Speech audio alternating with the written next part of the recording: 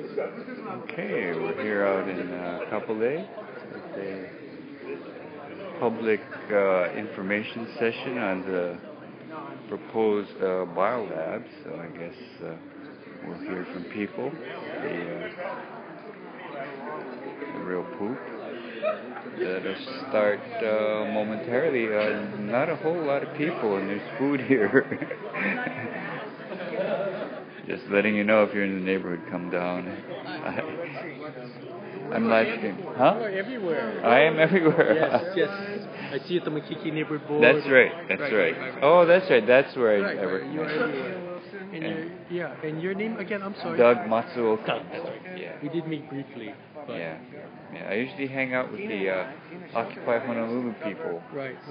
And so I'm here covering because a lot of people from town can't come down here. So I'm live streaming it now.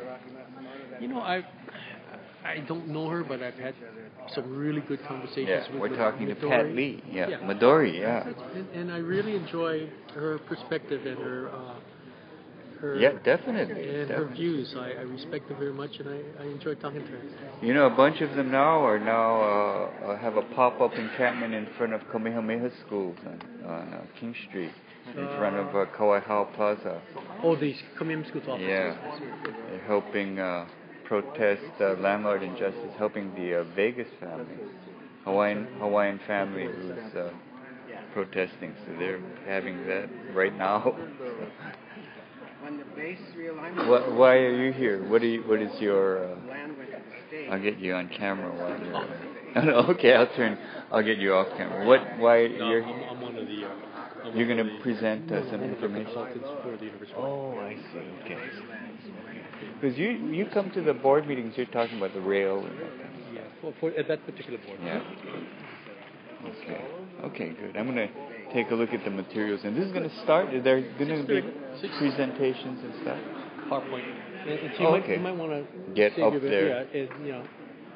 Save a good seat where you can take a look at the. Good. I'll take a walk around so people can see. Okay, I will take a walk around here and see the information material we have. This is all presentations of Pacific Health Research Labs. And we'll hear more about it. I'm going to probably be up here because there are PowerPoint presentations, and I'd like to be at a place where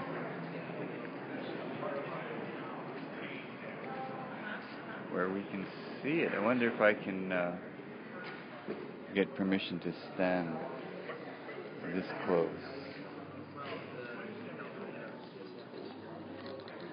That's fine.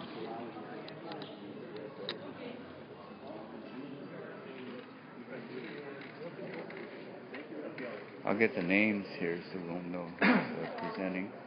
And I'll go over from this end. University has something to do with it, so that's what we're presenting. Gary Ostrander, Community Development Association. Now there was a poll in this morning's advertiser.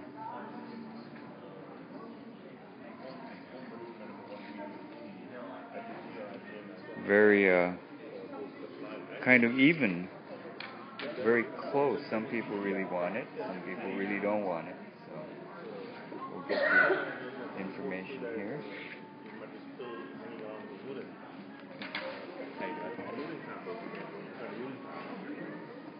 Are you here to give testimony too? No, I'm actually here to live stream it for people that couldn't make it out here. I don't think there was.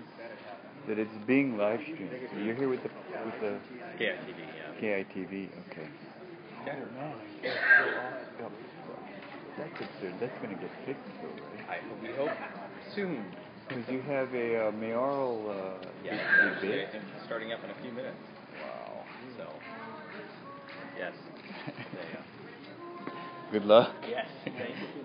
The reporter from KITV who got pulled. Are you helping to put on the Yeah, I'm trying to coordinate. You know, I'm live streaming it. I was wondering if I could stand over here so when they present the I think PowerPoint. right here would be fine. Is that close enough for you? Here you can see what I'm live streaming. What's the best for you? Actually, right up here, if you can. I think you can.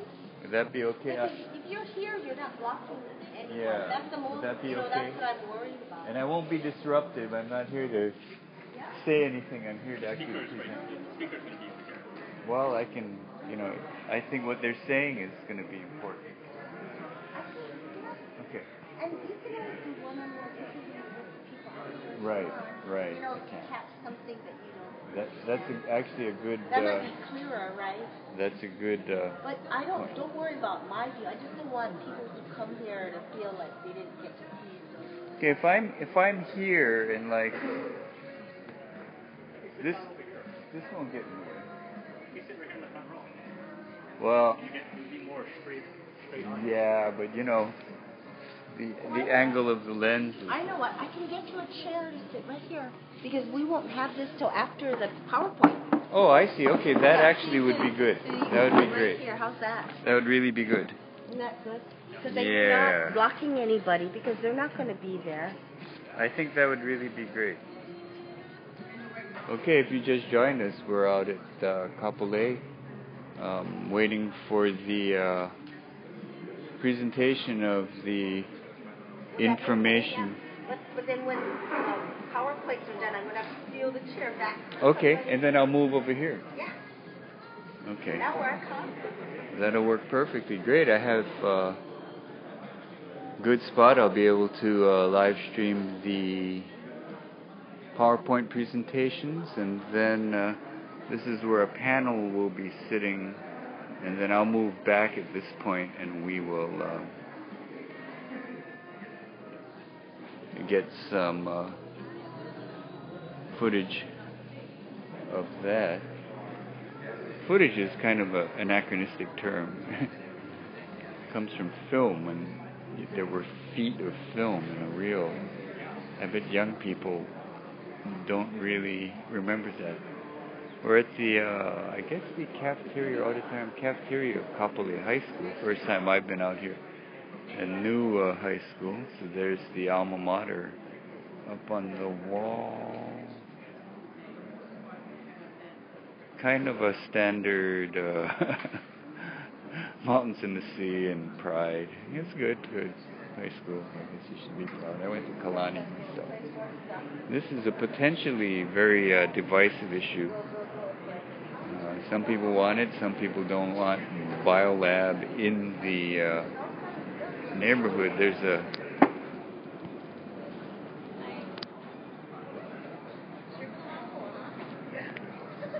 big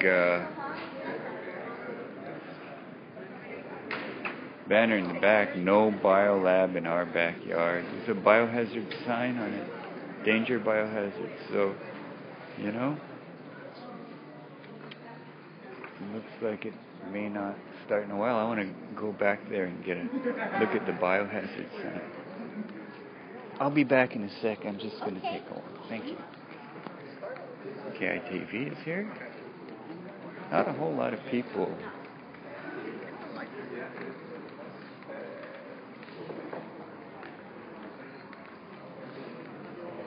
There are some informational stuff here.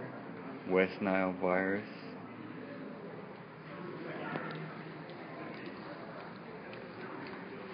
Very unambiguous sign here. No biolab in our backyard. Biohazard sign. Oops. Good. Site and planning. Good. Oh, this will give us a real idea of what's going on. Trying to find, I guess. Oh, here is where the laboratory is planned. Ford Island Ventures, I guess that's a subdivision. City Park, Lab Park, just pointing out. This purple is Saratoga Ave. Ford Island Ventures, Hawaii Army National Guard, Airport Parking, Department of Hawaiian Homelands. I think in the presentation we'll get a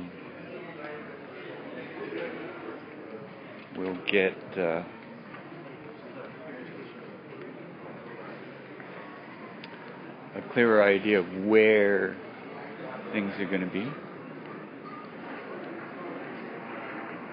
And I'll back up here and get a full view of the auditorium, or the cafeteria, I guess, is serving as the auditorium. People here. Now, some people want it. Here's the guy with a "Just Do It" sign, which means that he's for it.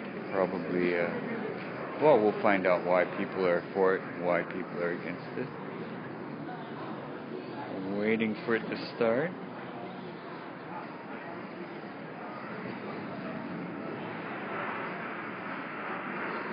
You just joined us. We're at the Kapolei High School.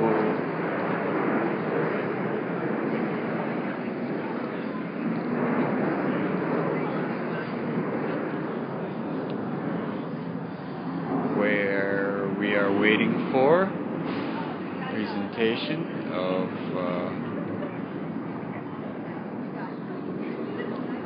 information, and looks like a panel discussion on proposed Biolab that studies viruses and infectious diseases. Kind of a naturally made controversial situation. Not a whole lot of people here, though.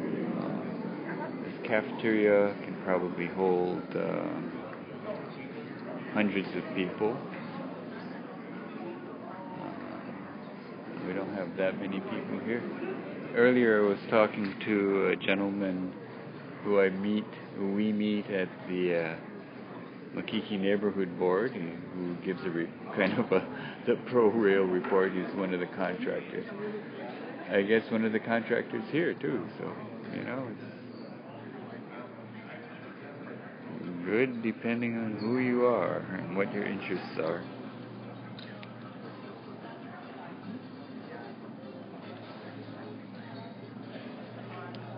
I would expect some of the local politicians to show up.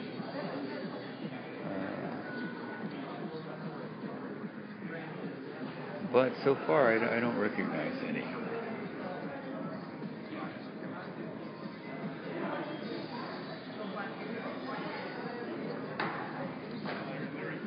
It is scheduled to start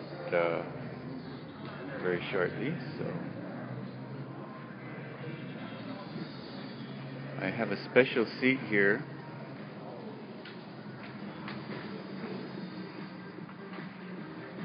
so that we can more easily see the PowerPoint. In fact, I'll move a little bit more in front of it when that happens. Stay tuned. I'm expecting the actual presentation to begin momentarily.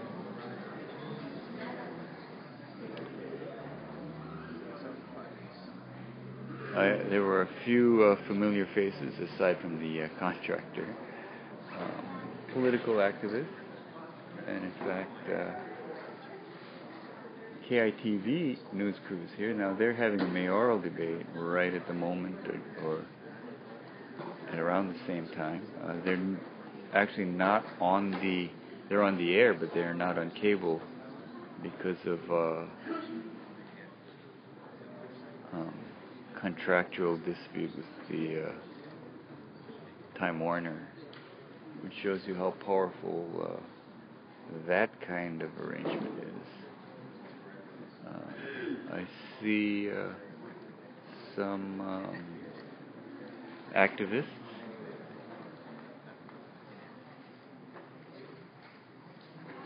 I see the publisher of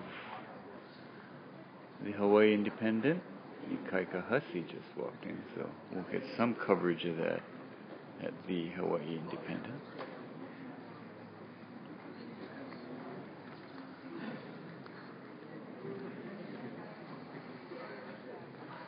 This is interesting. I'm actually sitting behind the speakers now,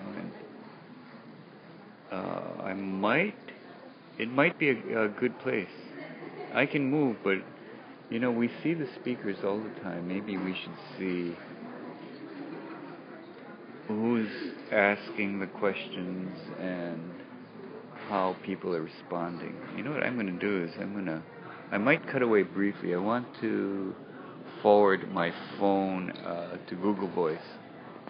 So hang on, I'll be right back if I get cut. I don't know if we cut away. My phone is now being forwarded so we don't cut off during this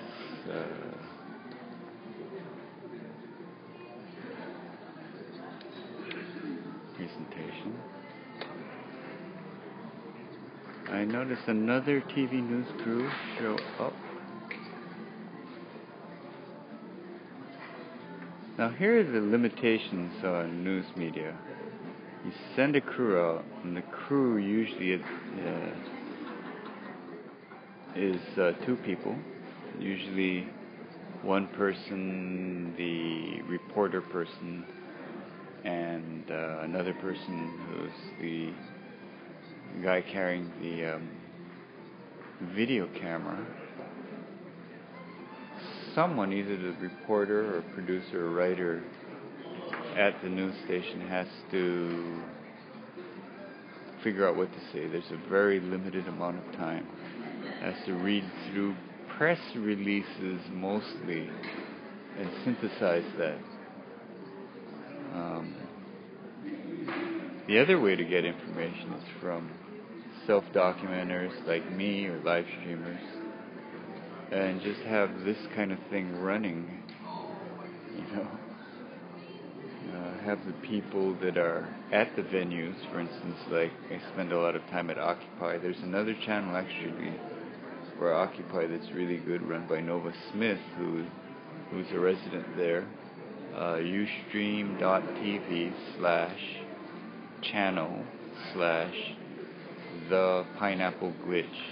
Words separated by hyphens. The Pineapple Glitch at Ustream. That's Nova Smith's live stream channel from Deoccupy Honolulu. Really good source. I live stream there when I'm there. And that's where you'll get a clearer idea of what's going on. I don't know how clearly the issues can be presented by this style of journalism. I think that model may be obsolete or be becoming obsolete. I just saw Senator Mike Gabbard walk in. Senator Gabbard has been a very long time opponent of GMO. I see now a Senator Willis Sparrow, who was the first and only elected official to visit the Deoccupy Honolulu public forum. So this would be fun. Maybe I'll go up and say hello.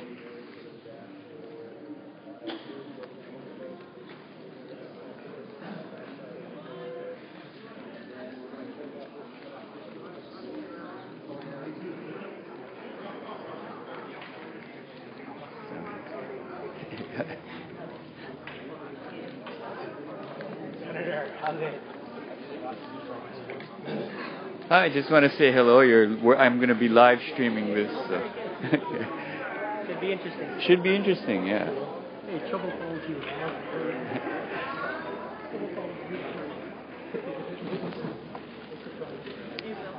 So it's with Senator Gabbard.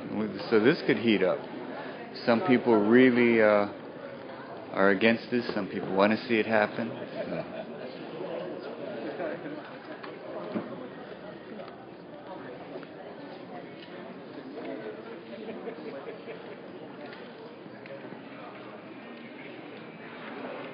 So stick around and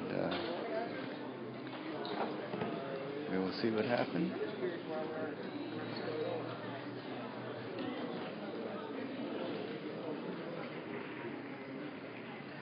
I don't want to get people talked out before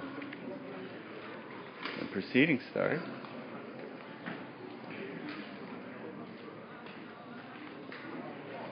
But if they don't start it up, I might start walking around and asking people what they think.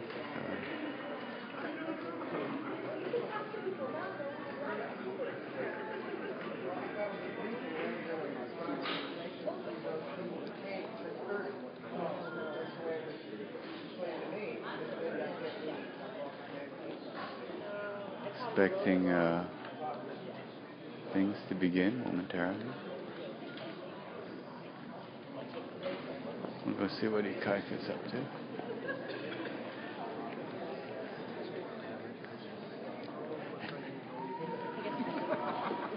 This is the publisher.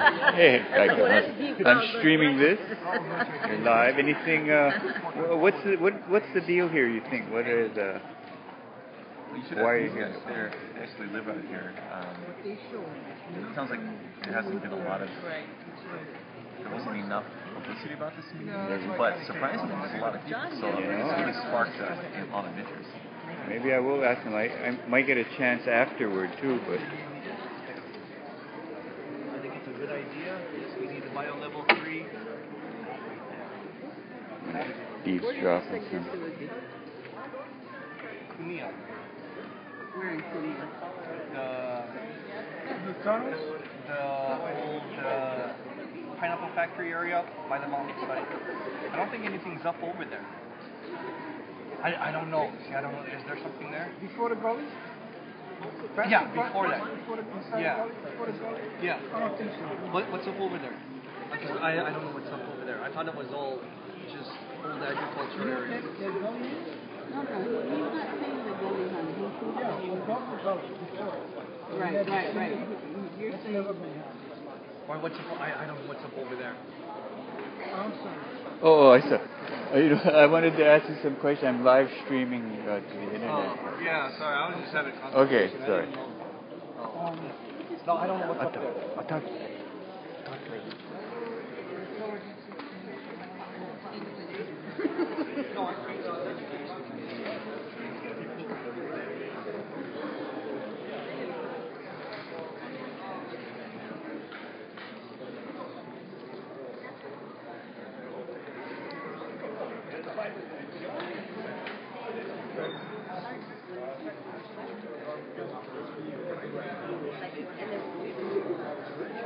I can be pretty intrusive like this.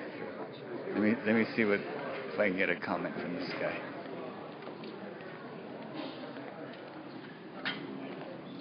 Hi, my name's Doug Matsuoka. I'm streaming live to the internet. I noticed you have this sign that says "Just Do It." You want to say a couple words to people?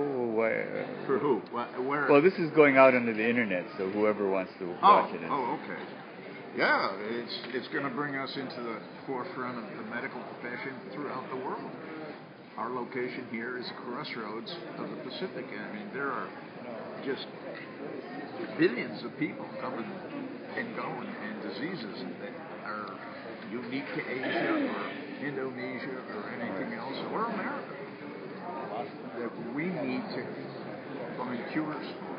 Now, there's some controversy here because some people think, well, you're bringing dangerous things in. I so understand that. What would your... I understand that, but it is not a concern to me. I've never seen the Department of Health or the medical profession jeopardize people. I have the utmost. So you're trusting that confidence in their the ability medical school to and do the their scientists job. would be able to medical schools and research laboratories and Okay. the hospitals. Sure. Right. So you're saying the benefits outweigh the Oh, risks. there's no comparison.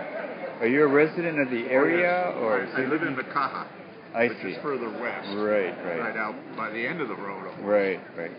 But yeah, we've been there for years, and my whole family is here. And we're. I'm concerned about things in the world. Yeah. And the health of the world is something that is a concern. My wife was a registered nurse. I see. She was fully attuned to anything in the medical. I was never in that. I was in the building trades or the mechanical trades, but through my wife, I knew a lot about medical issues and her concerns, and they always alerted me and made sense. What brought you out to this particular hearing? Because I heard about the people being upset about the germs. Right. Well, I got to be perfectly frank with you, sir. I probably brought some germs in here to this meeting tonight. Yeah. I'm sorry, I didn't do it on purpose, but somewhere there's probably some. Well, it's not like Nile. You didn't bring any Nile. I don't know. Nile fever. How do I know when I'm going to get tuberculosis or the West Nile or dengue fever? Right. Or anything else that may come along. These things, they land on you, and you're traveling in an airplane, which is the worst incubator in the world for germs. Well, thanks for talking to us. Again, your name, if you... B-U-D. Bud, okay. Evil. E-B-E-L. Great, thank you. I'm just a citizen. Great, thanks. That's all. Thank you. Taxpayer, voter. Okay, thanks. We have one participant opinion, and waiting for this thing to get off the ground. We can hear the official presentation. I have a lot of people here with name tags. So...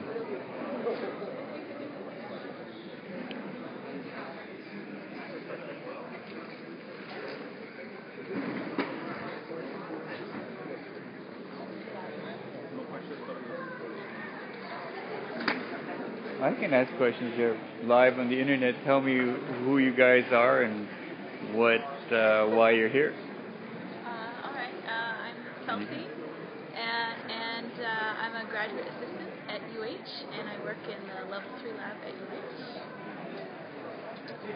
I'm Beverly, and I'm a research support at the University of Hawaii, and I too work in the BSL-3 lab.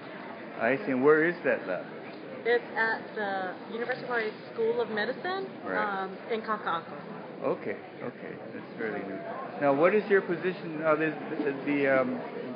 This lab that they're proposing is kind of controversial. What is your participation and opinion of it? Anything you want to say about it? We work in the BSL-3 lab, which is what they're proposing. Right. And so we're here for anyone who has any questions about a BSL-3 lab, how it works. I see. So the one that's going to be built is similar to this one, or is this one that you work at going to be moved here? No, it's not going to be moved. Okay, so this is an additional one? Yeah, it's going to be similar to it, yes. I see, okay. Pacific Health Research Laboratory, is that part of the university, or is that a... That I don't know. You have to ask somewhere else. Okay. I'm waiting for the presentation to start, right? Which is pretty soon, right? It's already... Okay, good. Now, if you just joined us, this auditorium is filling out. There are...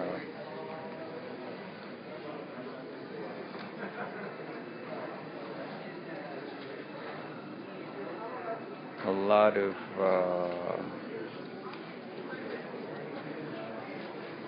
people with ID tags who are presenters. This lab is being proposed at least in part by the University of Hawaii.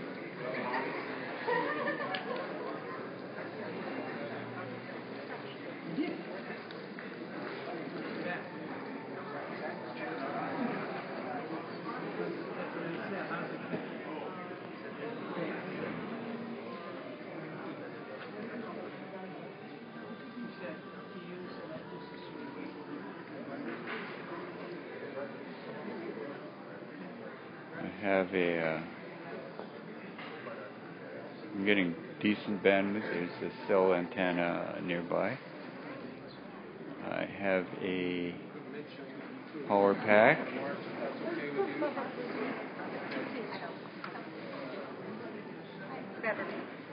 As long as you want to watch, I will be streaming this. We're expecting the presentation to begin momentarily. Another politician, council member Tom Berg, just walked in. Tom Berg is an opponent of GMOs, so it'd be interesting to see what his opinion is. So by my count, we have Senator Willis Farrell, Senator Mike Gabbard, Council Member Tom Berg here. You know, I hate saying it, we can count on politicians for self-serving statements. So we'll see if anybody makes some kind of statement. We'll catch it as soon as it's spoken. It's a somewhat controversial project.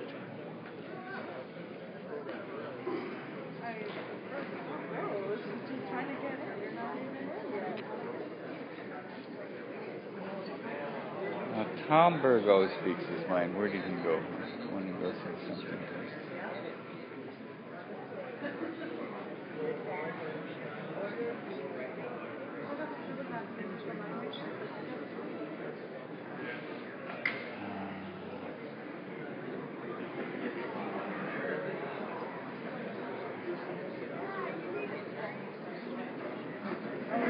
I don't know if the Babes Against Biotech have taken an official position on this.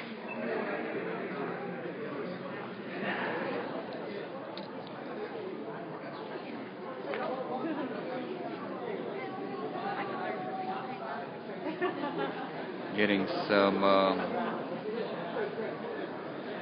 Twitter comments. Franswami.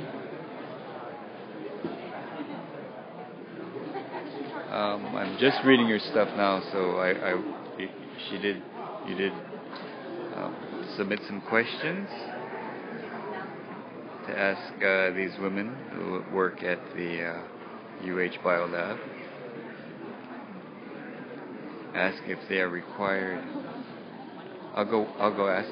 I got a couple questions that people have, and one was if you are required to report an infection or some kind of accident, I guess, to the public, if that happens, is there a protocol to do that?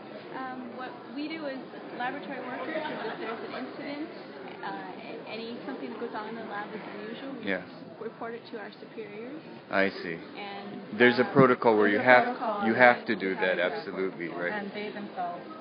It goes up the chain. Yeah. Okay. What if you made a mistake and caused it, and you don't want to have they're a big oops. Okay. Thank you. Oh, we have 5 minutes. So I urge you, before we start, if you'd like some more food or you want to get another cookie, like I do, go over and help yourself and sit back down. We've got about 5 minutes. Thanks.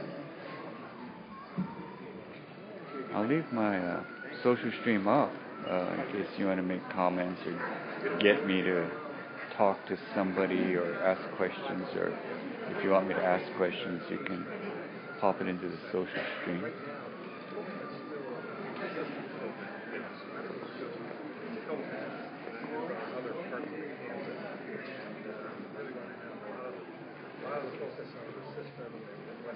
And I'll keep that screen up so I can see what your comments are. We just announced that we have about 5 minutes to the beginning of the presentation. So.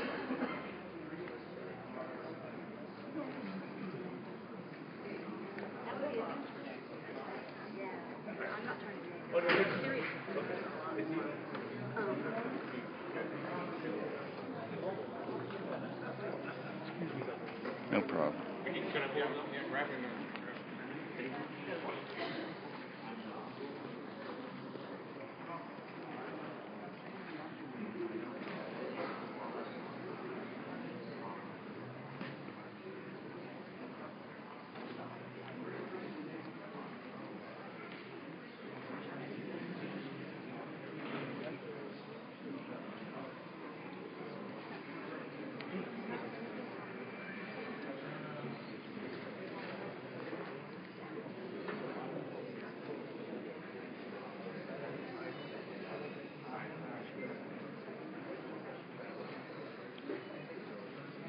Okay, we will begin momentarily. Nice auditorium here. First time I've been to Kapolei High School, one of our newer high schools. Kapolei is a new community. It looks like I guess a cafeteria. It's a big room, roundish, with a stage. Yeah, it must be auditorium if there's a stage. So, fans at the top. I think it probably gets hot here.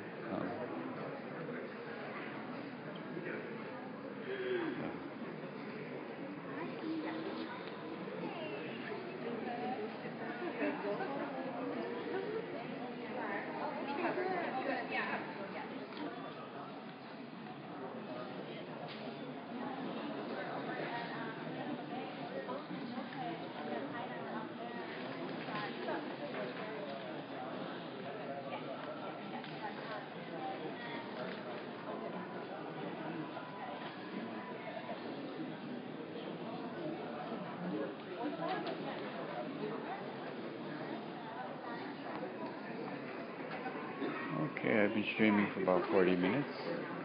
Got here early.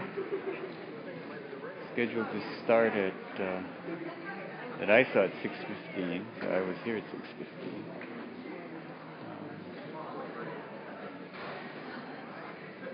Giving people a chance. I guess they brought food and refreshments.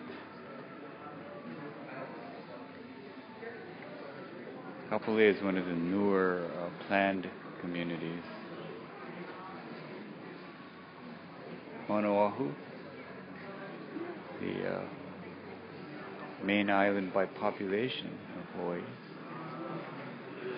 I guess almost 1 million people on this island of the 1.3 million total. I hope that's correct.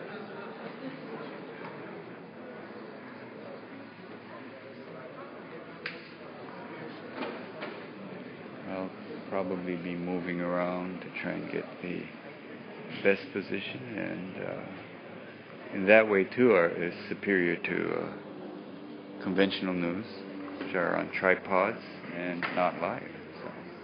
So there. Here we go.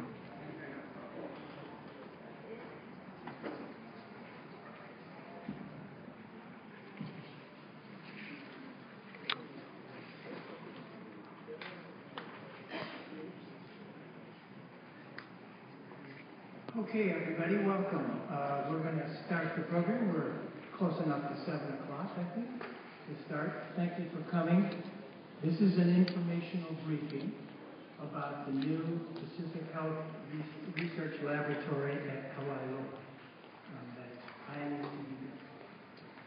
My name's Wally Zimmerman, and I will be your sort of facilitator for tonight's informational briefing. I'll introduce the speakers, and I will also provide your questions to a panel of people that we have assembled from the University of Hawaii, a group of experts in health and in research and in biosafety. And they'll be providing the answers to those of you who write questions down.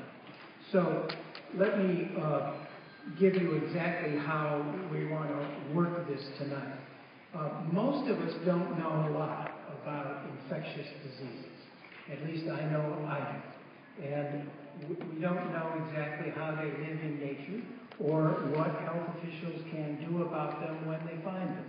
And so part of what the PHRL lab will do please help us in that effort. It's also going to be my role to help us stick to a timeline. We want to finish tonight at 8:30. And so in order to do that, we want to try to answer as many questions as we can. And we also want to be fair to those people who do not feel comfortable standing up and asking a question in public. So that's why we're going to ask you to write down your questions on sheets that we are handing out right now. And the sheets will be one question to a sheet. Our staff will come by and pick them up. We'll bring them up here to the front table and organize them, and then by topics, so that we take as many questions as we can before 8:30. The next thing that I want to just remind you, let's just put one question to a sheet. You can have as many question sheets as you want, but it's easier for us at this end to organize them that way. Let me just also introduce a couple of people who we are happy to have with us. Some of our elected officials have shown some great interest in this. First of all, back and over there, Senator Mike Gabbard is here.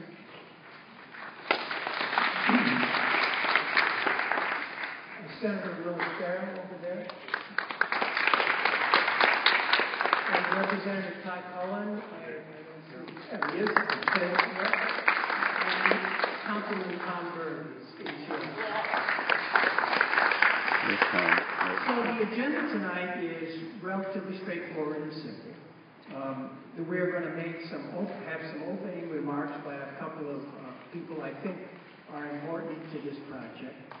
Then we're going to have two PowerPoint presentations that are relatively short, but really provide a nice background for your questions and your answers. And then we will take the rest of the time for reading out questions and having our panel answer the questions. So let us start with a couple of opening remarks, and I think appropriately we want to introduce Gene Arakuni.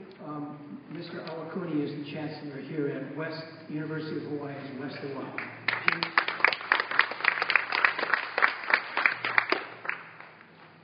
Thank you, Wally. Appreciate it.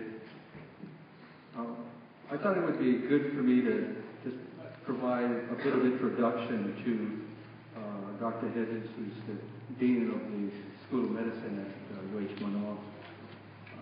It might seem odd because we're not a research institution on the west side. By the way, we're going to open for business August 20th. And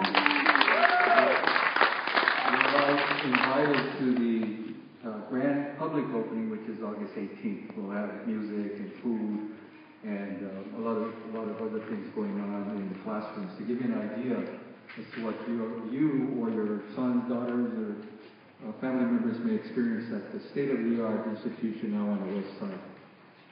Well, I want to just share a story with you about an experience I had prior to coming back to Hawaii. I was on the mainland for 25 years, and most recently, before I took the job at West Oahu, I was at Stanford University as an administrator.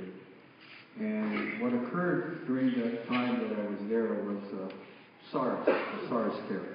And because of Stanford's large population from China, we were in the middle of a real crisis. And we were essentially at the mercy of the CDC and the Regional Department of Health, because we simply had no other means of getting information. It was a very difficult and anxious time for all of us, because we didn't know what was going on. We get some bulletins and some other information that came through third parties, that we had to cobble together a strategy as to how we were going to deal with this. When I started talking with Dr. Gaines, who was our VP for Research, and Keith Matson, who's working with the research lab, I realized how important this endeavor is, to have an early warning system or place where we could get information without having to depend on what was coming to us from the CDC as far away as the East Coast. And you know, just like, I don't mean to say that it's the same thing, but when we have the tsunami, research center here in Hawaii, every time there's something happening in the South Pacific, they come to us for that information. Come to Hawaii for that information. So that's one of my experiences where I believe that this center and laboratory will help the state of Hawaii. Most importantly for me as a university administrator, what Jerry and I were just talking about, and what I believe will be a real benefit to our students, is the ability to someday have top-notch, nationally, internationally known scientists teaching classes at the West Oahu campus. Teaching classes at the West Oahu campus. There's simply no way that we could afford to hire people of that caliber. But through partnerships and collaboration with the School of Medicine, we may be able to get these researchers and faculty members to come to our classes and to teach on an ongoing basis. I mean, that's something that is going to be extraordinarily beneficial to all of the residents of the West Side. So I wanted to share that with you. I believe in what the medical school is trying to do with this project. We simply can't not do it. We have to do this. So thank you. I'll finish with those remarks. Thank you again. Now we'd like to hear a few remarks from Dean Jarvis Hedges, who is the Dean of the University of Hawaii's School of Medicine. Thank you, Wally. Welcome. As Wally said, I'm Jarvis Hedges. I'm the Dean of the John A. Burns School of Medicine. The School of Medicine is one of several university partners based out of UH Manoa that would like to partner with the University of Hawaii, West Oahu, and the community for developing a vital, nationally important research center that would provide laboratory facilities and top-notch scientists that help teach the students of this community. Very important combination that we'd like to bring here, and we can do through a partnership. So what is my role tonight? There's going to be experts who work day to day in the area of infectious diseases, which is really the science of how viruses and bacteria that are in our environment, that we're exposed to on a regular basis, somehow create infection and disease and produce illness. It's important for people to understand how that happens, why people are susceptible, and how to recognize what's causing the problem when it takes place. And sometimes it takes a very sophisticated facility to really make those diagnoses. So you're going to hear a little bit about that. I'd also want to point out some of the people who, as their supervisor says, are in the trenches every day. At the medical school at Kaka'ako, we have a similar lab facility where we look at these very same agents on a much smaller capacity than what's planned. But today with us, we have Kelsey Rowe, who's a PhD graduate student. Kelsey, raise your hand there. All right. All right. And then we also have Beverly Arillo, who is a laboratory technician. And they can explain later at some point sort of their day-to-day experience. It's something they work with. I walk through the building every day on my way to and from work. We work at this facility because we believe in what it brings the community. It brings us knowledge, it brings us understanding and ability to respond when infectious diseases affect our community. And it also helps bring top-notch scientists here and allows us to train our students in not only the practices of dealing with infectious illness-causing diseases, but also helps them become top-notch scientists themselves. And what could be better for Hawaii than scientists who treat needs of people of Hawaii who come from Hawaii, who were born here, raised here, and trained here. That's what we're all about. And I hope you'll learn a lot tonight about what value is brought by a facility such as this PHRL that we're going to be talking about. Thank you.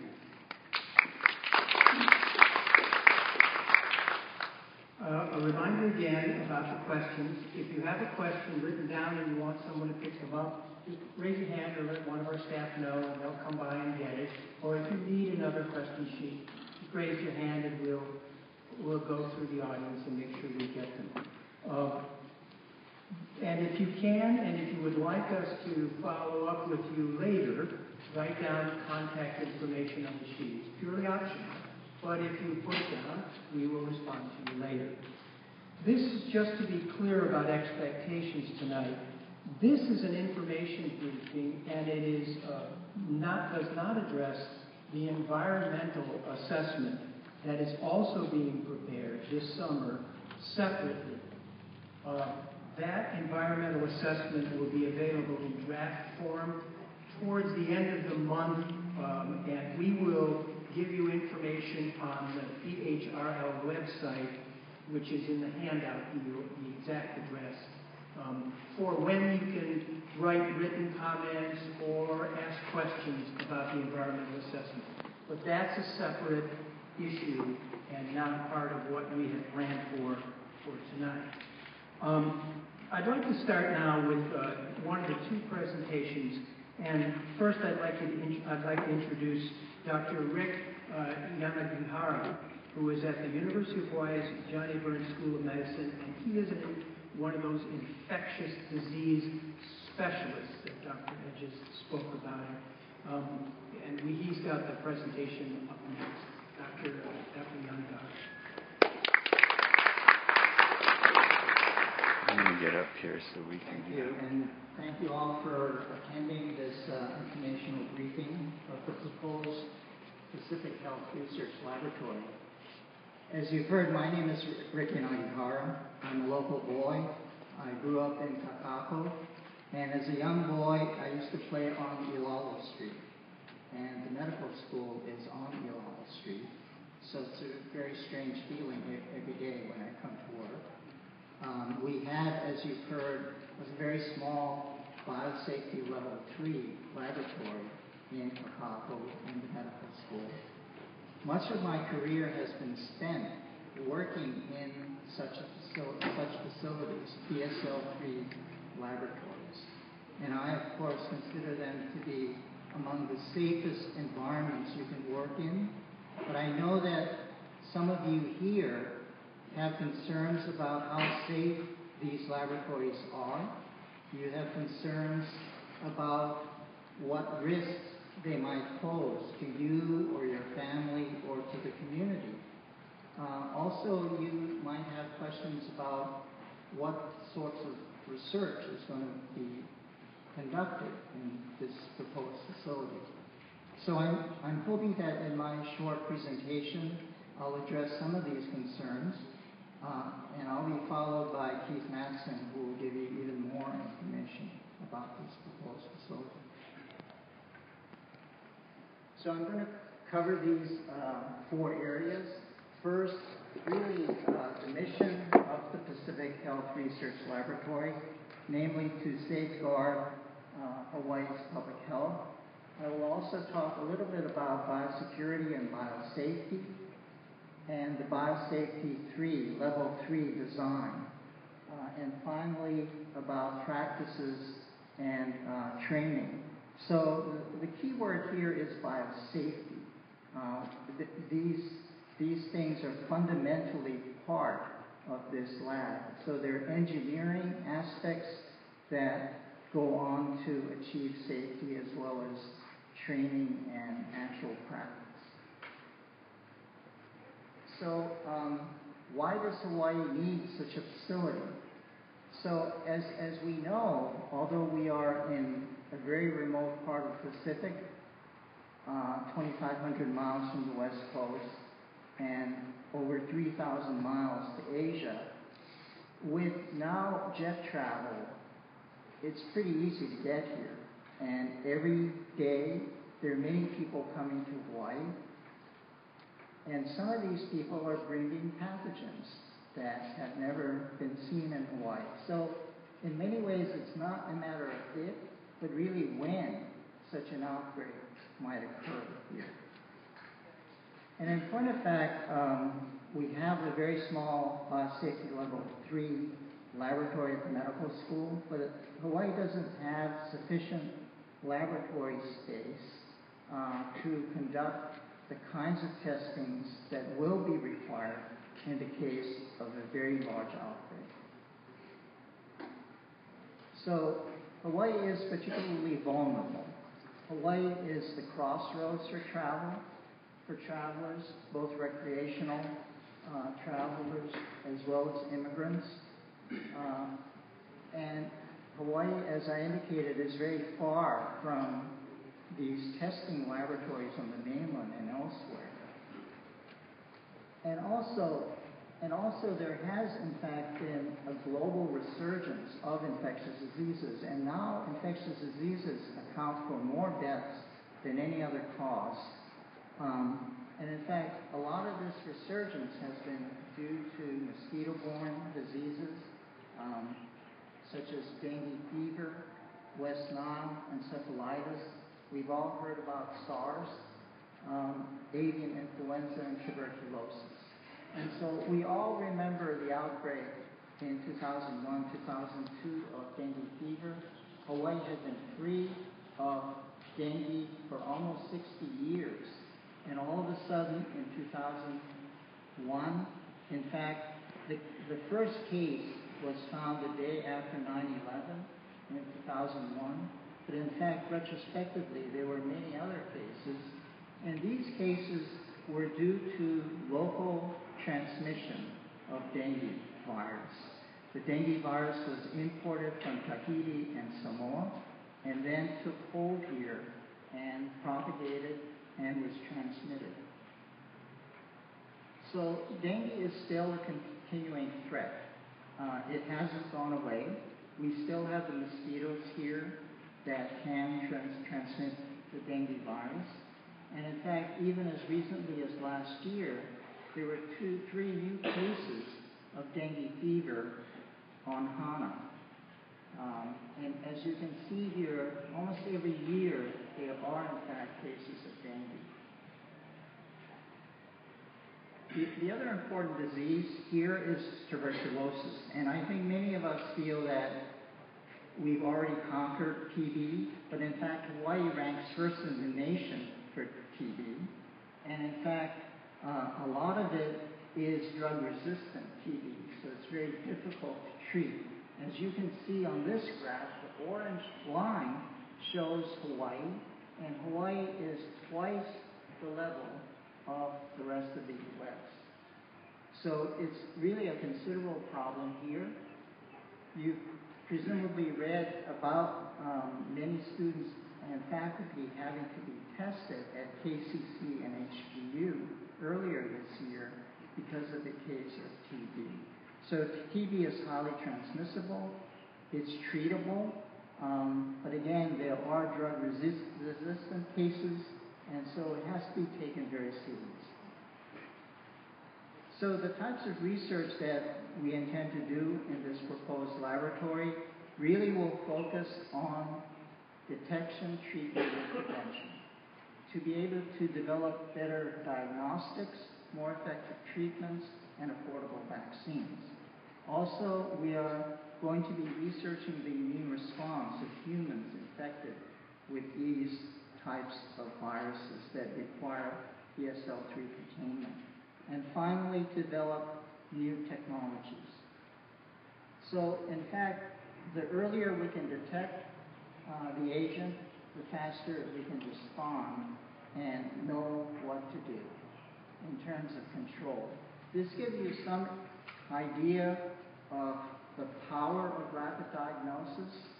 This is a case that occurred last year. The laboratory got a call at 2 p.m. on a Friday of a child with dengue-like symptoms.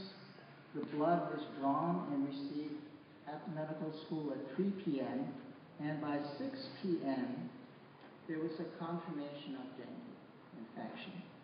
This same sample, had it been sent to the mainland, would have required at least 3 days after the sample was received by the testing lab, or sometimes as long as 3 weeks.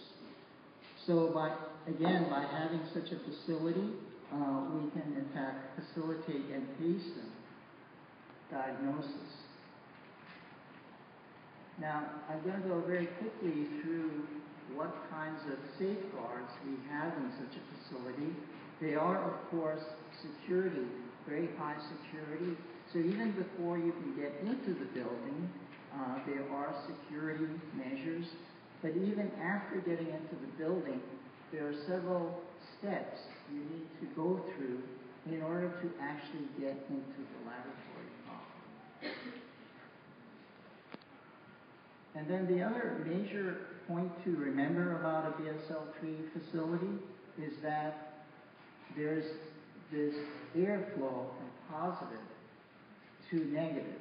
So in fact, in the working area, it's negative pressure, and in fact, all air in this working area is exited through the laboratory, both through the biosafety cabinet and the rest of the room through HEPA filters. And I think, so this gives you some idea of, again, the person before entering verifies that the room is negative pressure. The main bit of equipment in such a facility is the biosafety cabinet. And so the biosafety cabinet draws room air into the cabinet that passes through HEPA filters, and the specimen that's being worked on is getting clean air. So this safety cabinet protects both the lab worker, the specimen, and the environment. And anything that exhausts also goes through HEPA filters. And I think you all have heard about HEPA filters because you can find them even in things like bathroom cleaners. But a HEPA filter will remove more than 99.97% of particles that are either larger or smaller than 0.3 microns. And so to give you some idea of what a micron is, so 0.3 micron, a human hair, the diameter of a human hair is about 75 microns. Okay. So this is about 250 times smaller than the diameter of the human hair. And so these filters are very effective in clearing things from the air. So the air that exits the lab is far cleaner than the air that comes into the lab. And so apart from these engineering safeguards, there are practice safeguards. And so there's what's called PPE, personal protective equipment. And so booties are donned and safe eyewitness glasses and glasses are donned. Also, there's a buddy system in which two people work together in case there is an accident or spill. And then all wastes are autoclaved, that is at high pressure and high temperature for about an hour, and then double bagged before that, and then sent for incineration. The final matter is transport of materials, both in and out of the lab. And most laboratories like this actually get very few things coming out or going out. Whatever goes out or comes in is in very small volumes, and they are packed in a way that they're packed in these crush-proof containers that resist implosion even after being dropped from an airplane. And of course, this kind of transport is regulated by the U.S. Department of Transportation, but also the Department of Homeland Security. And also, there's a continuous trail of custody in transport of these sorts of things, even if it's a local transportation from one local vendor to the laboratory like this. So I think I'll end there, and we'll hear more from Keith Matson. Thank you.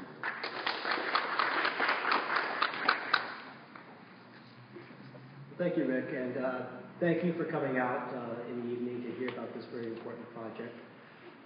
My name is Keith Matson. I'm the project manager, And I'm going to pick up from where Dr. Nagahara left off and talk a little bit about the national program that created this opportunity for us and show you some examples of some of the other labs around the country. I think you'll find that very interesting.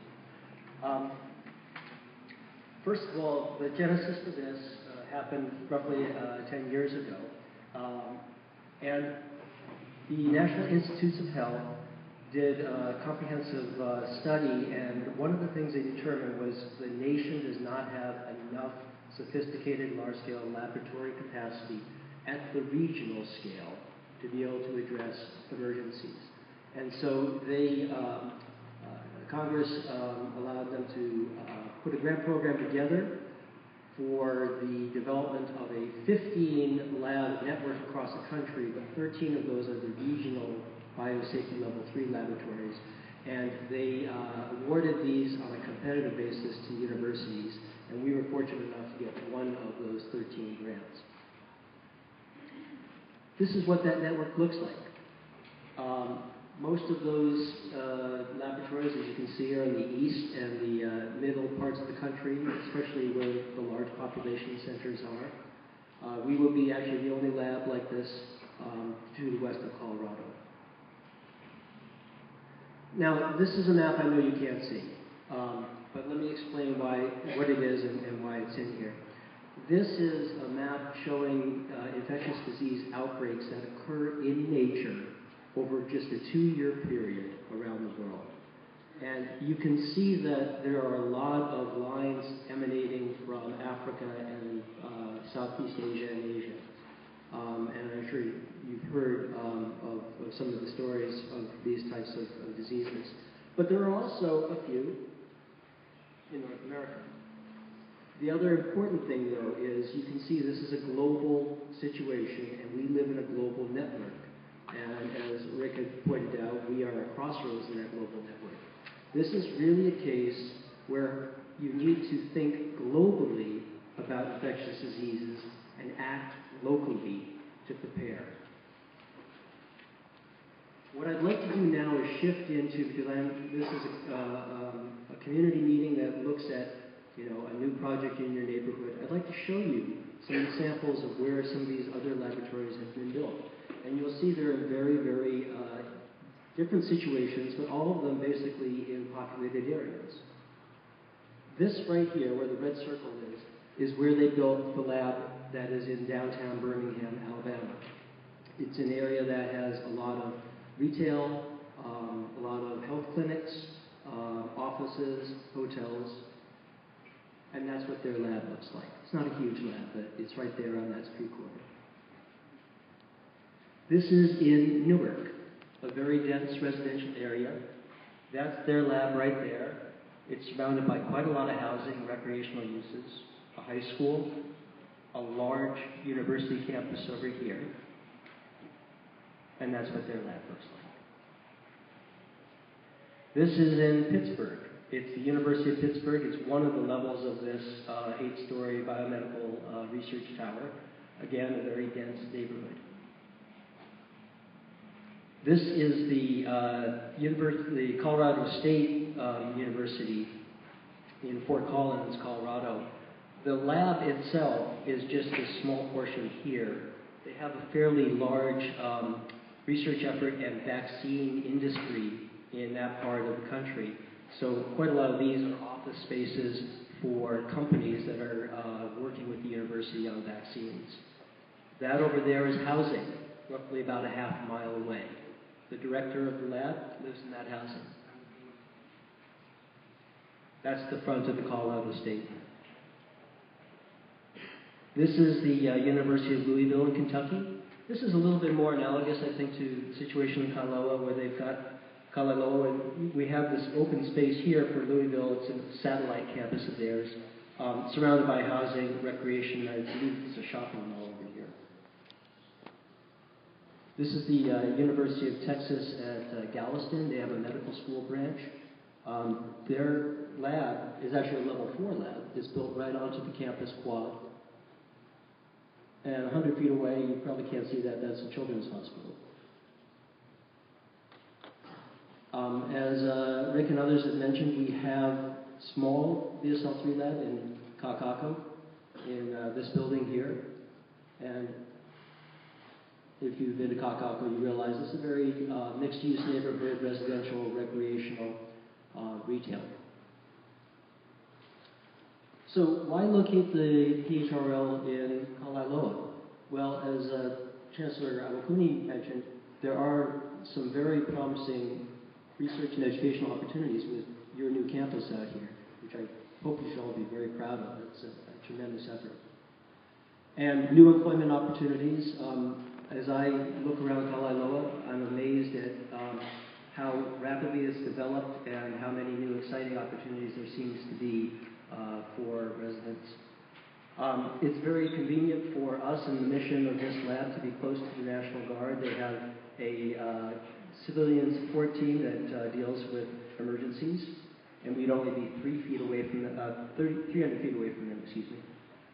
This is a secure site, so it gives us a much more comfortable footprint to build on. And the John Rogers Airport nearby is available in the event of emergency that would be needed for public health. This is the site itself, shaded in blue.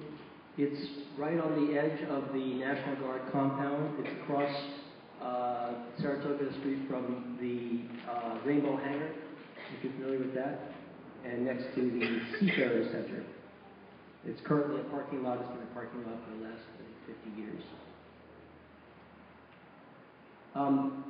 In terms of employment, we're looking at possibly 20 positions overall. There will be a range of scientific and technical, but also some very important building engineer positions and maintenance workers, security guards.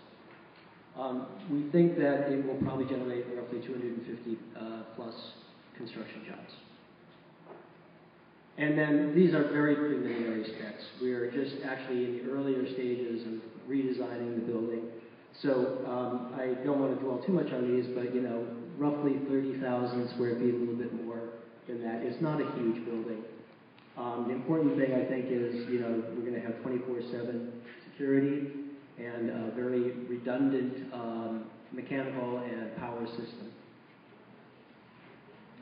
Project timeline, we're actually pretty early in this effort, but we are looking to get our draft EAA out the door sometime within the next 30 to 60 days, and announcements will be made on the website about that. And then the final, we're hoping, would be just a few months afterward. Planning and design, we're just in the beginning stages of that as well, but that would be roughly a 2-year period. And construction and commissioning another 2 years. Community outreach, we've done more than 24 meetings, not necessarily of this large scale yet. As I mentioned, we're early in the process, but we have been getting out and about and meeting with a number of people. A number of you I recognize from those meetings, and more are planned. So with that, I think I'd like to wrap up now, and I believe we're ready for the next stage of the questions. Thank you.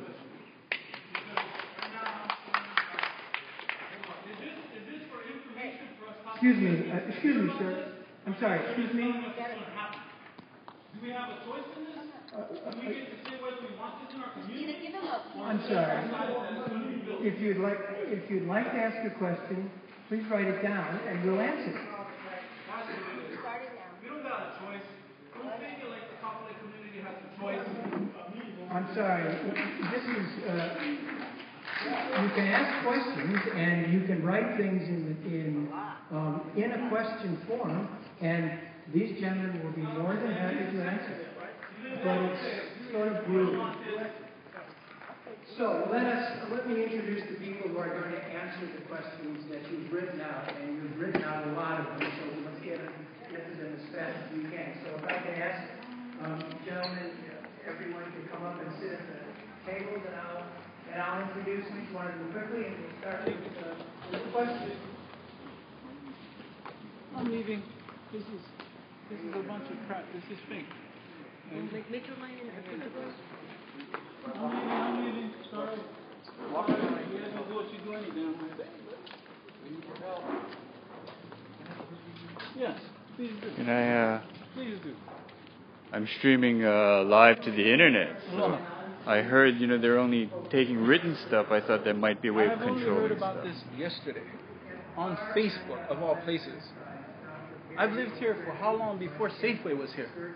And then now this comes about, and this is more of something that's just telling us. This is going to happen in your community. This isn't about whether we're interested or do we want this. This is basically telling us, this is going to be in your community, deal with it. This is no fake show where, if we want it in the community. We have no choice if we want a level 3 lab in our community. There's already a level 3 lab in Kaka'ako. Why don't they continue to develop that one instead of coming and put it in our community? Simple as that. Don't fake like as if you care about the Kapolei community. I'm done. Thank you. Tell us your name. George Medeiros. Thank you, George.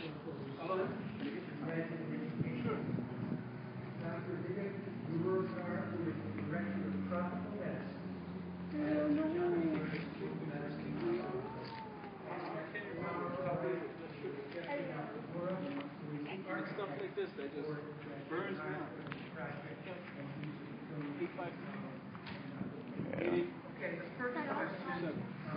Backing away. I don't get contact info. Thank you.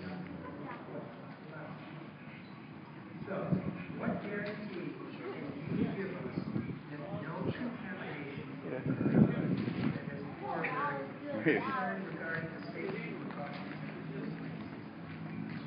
Hey, that was George Medeiros. It's up on Facebook. This end of it, but if you down that end, if you want to use that microphone, click that on first. Click on that microphone, Keith, and you want to start with this, the safety question. I think that's the first one that we want to do. We're back inside. How safe will this lab be?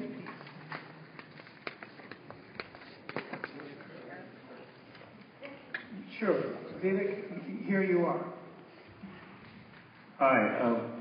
So we have been having such kind of a lab on the islands for the past 13 years, and there has been no incident. There have been no incidents in the lab. So you can just take a break from there and understand that this lab that we are having will be safe. Now, why I say that it will be safe, Dr. Yanagihara mentioned to you about this filtering systems. So there are different levels of filtering system, one at the laboratory level and one at the penthouse level.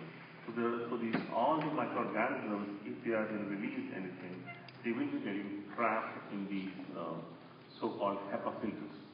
So and that's the engineering system which will protect any of the microorganisms from going from the laboratory out in the environment. The next question that we had 6 questions about this. Why are you building at Kalailoa? Why not at another site? What were the alternatives? Why not on Wake Island or Johnston Atoll? And why not on the mainland? Why not in Kaka'ako? Why here in Kalailoa? Keith, you want to? Sure.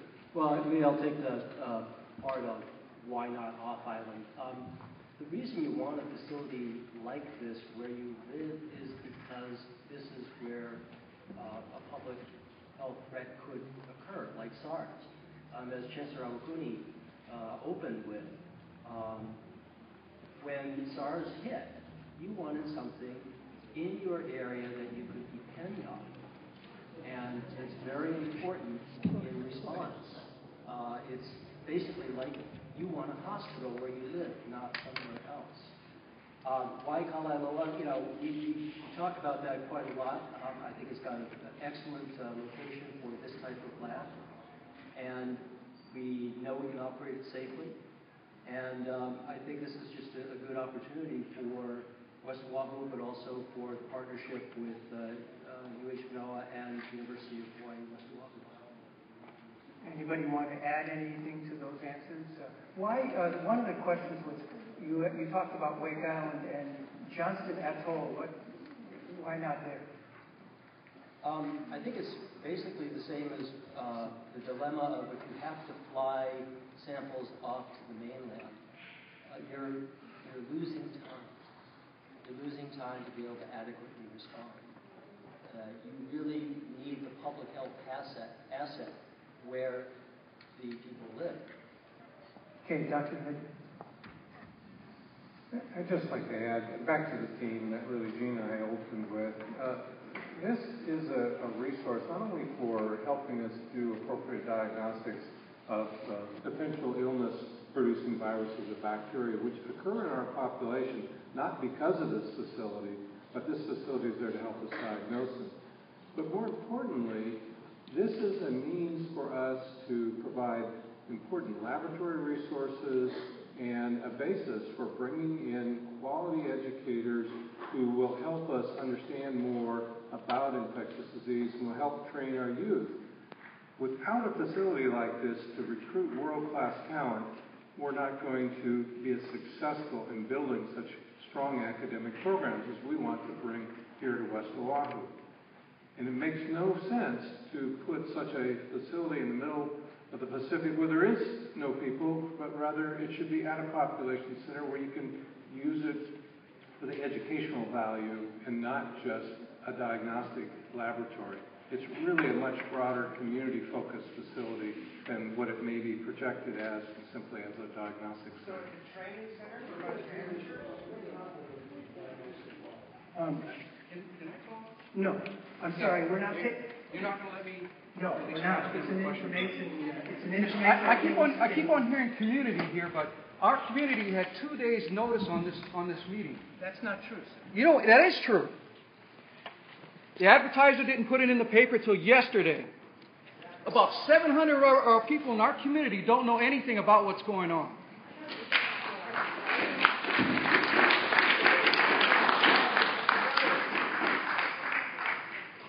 I think this is the first of more community outreach that we're going to do on this for people in West Oahu. Let me keep going with the questions because some people, we have 30 or 40 questions here that we want to answer.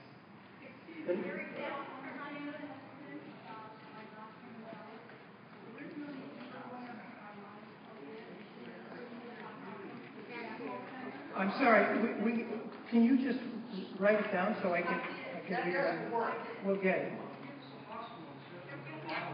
She said, why aren't you doing it in Pearl River where you were before? Why not?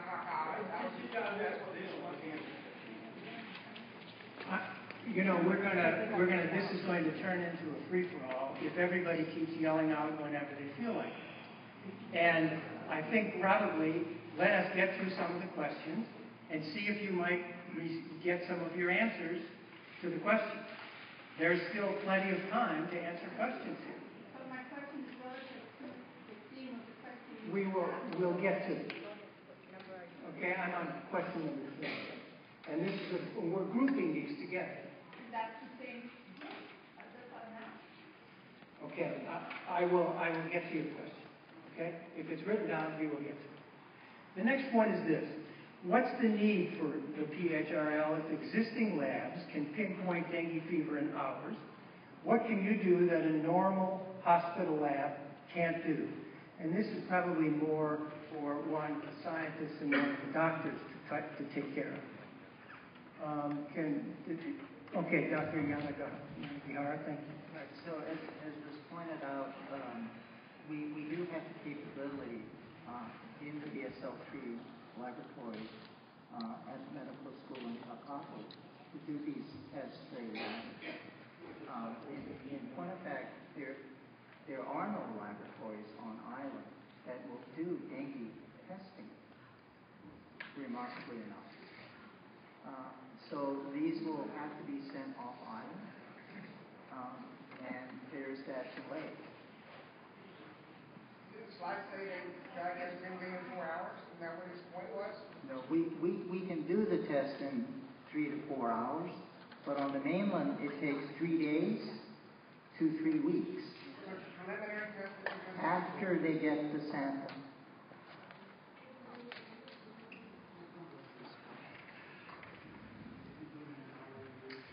Question before. This is about cost. There are a number of questions that were asked about cost. What does this laboratory cost? What is the annual operating budget? Are there state and federal funds involved, and who's paying for all of this? That's the next question, the next group of questions about cost. So the first part was, what does it cost? The budget for the project is $47.5 million. Of that, $32.5 million is a National Institutes of Health grant to the University of Hawaii.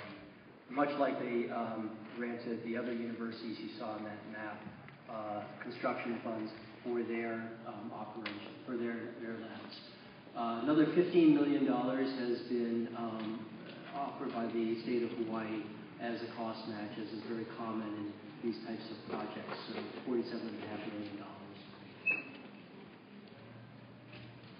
The other part of that is we've done state and federal funding, and the annual operating budget was the part that wasn't asked. Annual operating budget, we are going to redo our business plan for it based on the kinds of operations we're familiar with at the University of Hawaii. So we're going to be looking at that over the next year and a half as we decide how we want to operate this particular facility. It's tough to put an exact figure on it right now because it's an iterative process between the scientific plan and the design plan. The next set of questions is about oversight. Who provides the oversight for the facility, and who has the final approval to build and operate this lab? Anybody want to entertain that one? Who has the final approval on this project? Well, the project is being done on the HCDA Kalailoa district, and so we're working with HCDA on all of the planning and design aspects of it that are relevant to their oversight of the district. And then as the environmental assessment is done, then we can move into the design process. And eventually we would be getting the permits for construction and building, of course, from the city. HCDA? What's that acronym for? Hawaii Community Development Authority. HCDA. Go on the first part of the question. Who's doing the oversight on this facility? Who's inspecting these guys to make sure that there isn't an accident? All right, let's, yes, that's, good question. We can answer that one completely. Good question. So all of these facilities which are there all over the country, they are under strictly being observed by the federal government, at the first level, the state government, and at the UH. There are minimum 7 levels of different investigations which go on before any approval is given for conducting any kind of experiment. For example, if the experiment has to be started by a researcher, it has to be approved by the University of Hawaii Institutional Biosafety Committee. This committee consists of 16 individuals. They look at the application and they have to approve that. Once that is approved, depending upon what kind of work is going to be done, it has to get a permit. It's an open discussion permit from the Hawaii Department of Agriculture. So you have to apply for the Hawaii Department of Agriculture board and get their permit. Once we go through that, we have to get a permit from the CDC, or the Centers for Disease Control in Atlanta. Now, after all of this is done, all of these people come and physically inspect the laboratory, their protocols, their SOPs. Most of these inspections by CDC, which we had very recently, are unannounced. They just show up at the door. And then we just drop everything of what we do, and we undergo with the investigation. It goes on for at least 4 to 5 hours for 2 days. So it's a heavily regulated laboratory which is being closely guarded by the state government as well as the federal government. If I could just add to that, it's actually the most heavily regulated state for this type of research in the country because of the state rule. I'm sorry.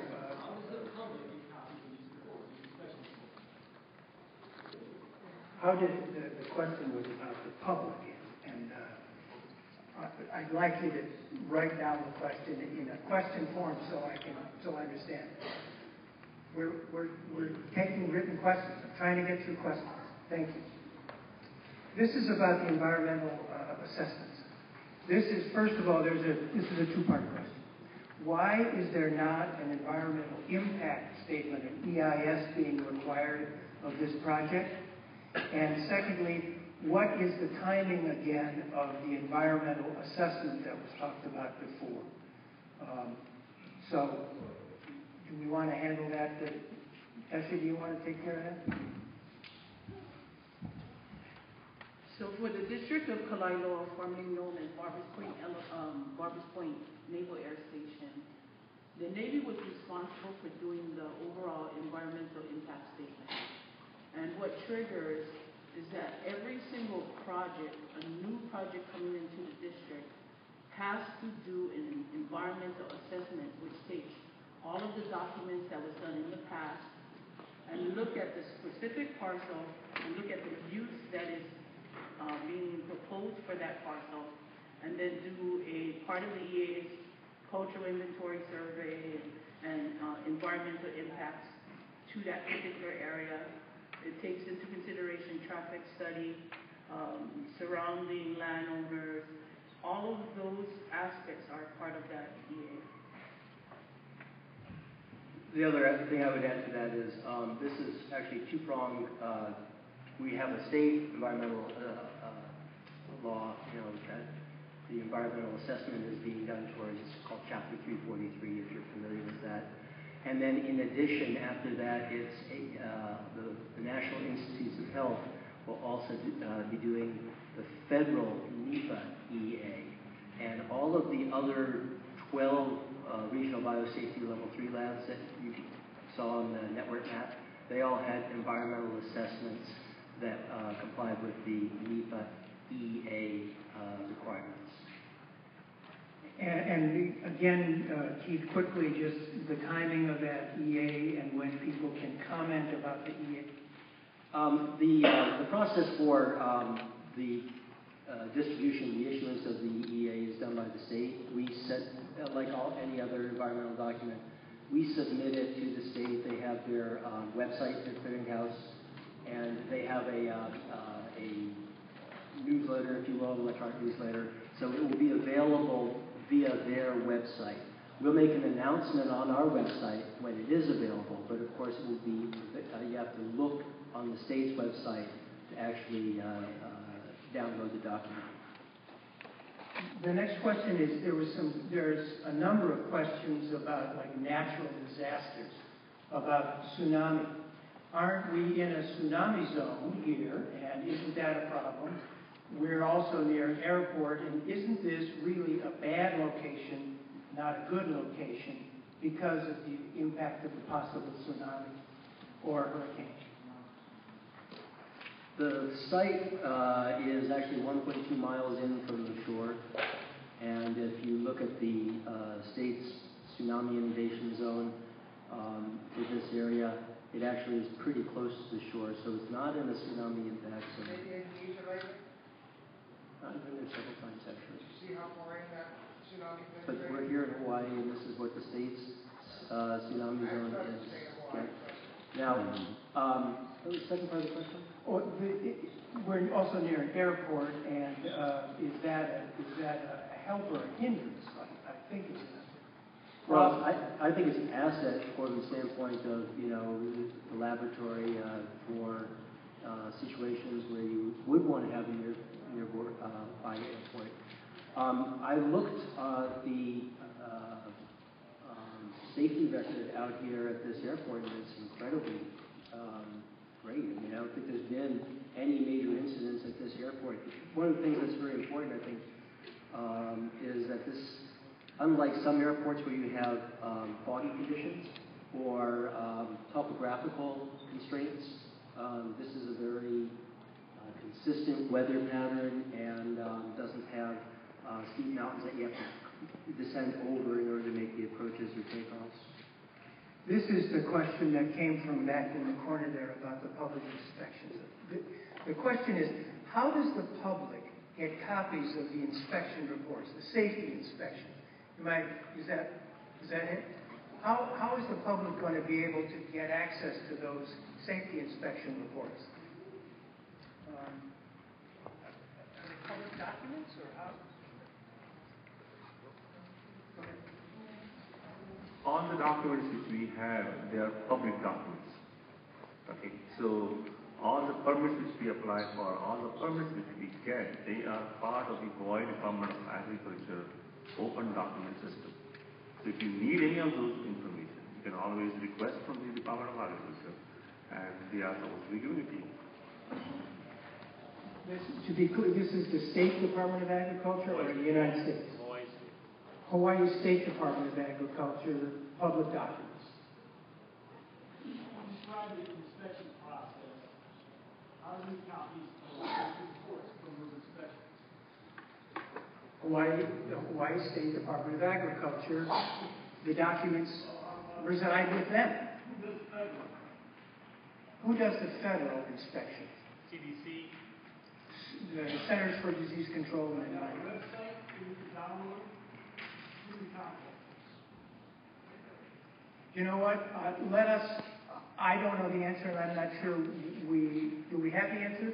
Question if we don't, is where to access we can follow up with you and find federal out. safety inspection reports. If you'll leave us a contact number, we will follow up with how we can contact the CDC for the federal inspection, and we'll follow up with you. That's not a question that we're, The next question is about security. There are several questions that you've asked about security, and here are some of them. What are the security risks, and how do you address the ideas of a possible terrorist attack? How do you address the possibility of a worker error, or how do you address the breakdown of physical equipment that is in the lab? That's the set of questions about security that people have asked. Or Jack, that you put that slide back up so everybody can see visually the area. So this is when you're talking about that particular item or others for the vicinity, so we have the visual representation. Right. There was a slide Mark, of the. Can you come back up here, Mark, and load up one of those, and we'll see if we can get it up quickly enough to be helpful. Okay. Who wants to handle first of all the question about security, like what are the security risks and how do you address them for possible terrorist attack or worker errors that might occur at the lab?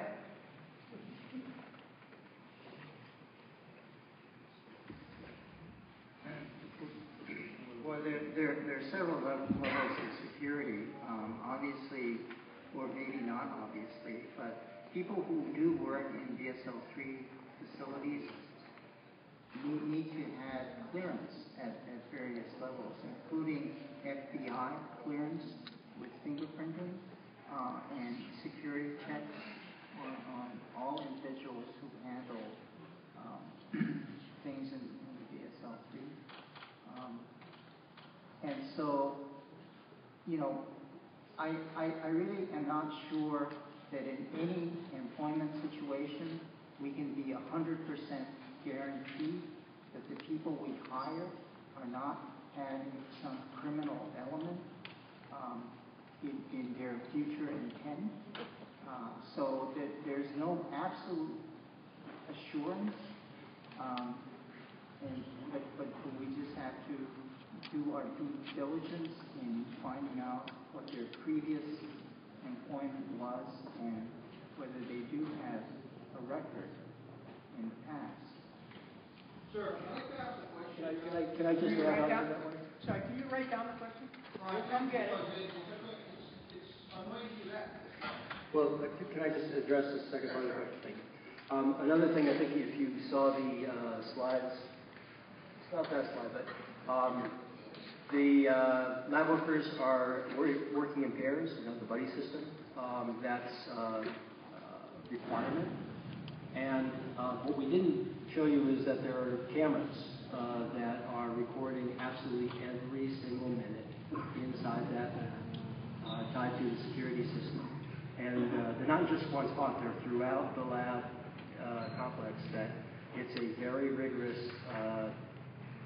surveillance system inside the lab. And that obviously that footage is kept for quite a while. So that if there was any accident or something that needed to be explored, that could be done with that video footage. Oh, and the background checks. I mean, this is a tough type of employment to get into because it's extensive in terms of the background checks, particularly the FBI background checks. Questions being the last part of that question that nobody did address was the terrorist attack. Just to set that right. Yeah, the building itself has very robust security, perimeter security, and being near the National Guard base, I think, adds certainly another element of security. Being near the FBI building adds even yet another element of security. These are very, very hard buildings to get into if you don't belong there. There's just so many steps that one would ever have to go through. If I can expound on that from the building and site design aspect of it. Excuse me. The perimeter of the site is going to be designed with a traffic barrier wall to prevent large vehicles with explosive devices from ramming. I think we're looking at something about 50,000 pound truck. Well, excuse me, 35,000 pound truck running at about 50 miles an hour. It has a secured entrance to the site. You have to pass through a gate arm and security booth. You have to have the right clearance to get in. If you try to ram the gate, there are tire shredders going in and out, so in either direction.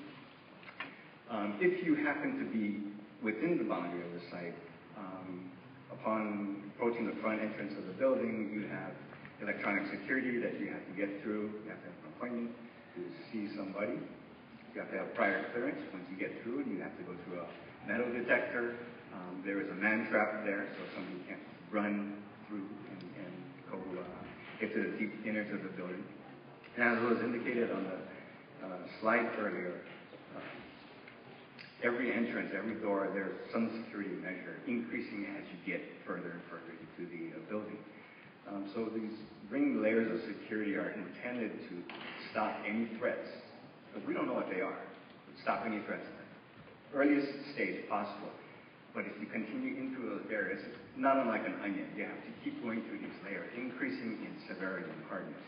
The building itself, in fact, is going to be designed to withstand Category 4 hurricane, but also backpack bombs. So if somebody is not driving a car and wants to throw something over to the building, there's a 50-foot standoff, and so we're building or designing the building to withstand small bombs. The next set of questions is about relationship to the security there, please. if it's quick. Yeah. Quickly. If we have all that security here at Kalailoa, why isn't the same security there at Kaka'ako? Why isn't there security like that at the Kaka'ako? Yeah. So just to be quick, much of the same security measures have been introduced at Kaka'ako. There's special reinforcement of the walls. There's multiple layers of personnel and biometric passwords, not passwords, but coding that's required for access. And there's a similar restrictions for employees. Recruitment, that there's thorough background checks of the individuals and oversight via camera monitoring and the buddy system when they're in. So all of these measures, to a large extent, are present now.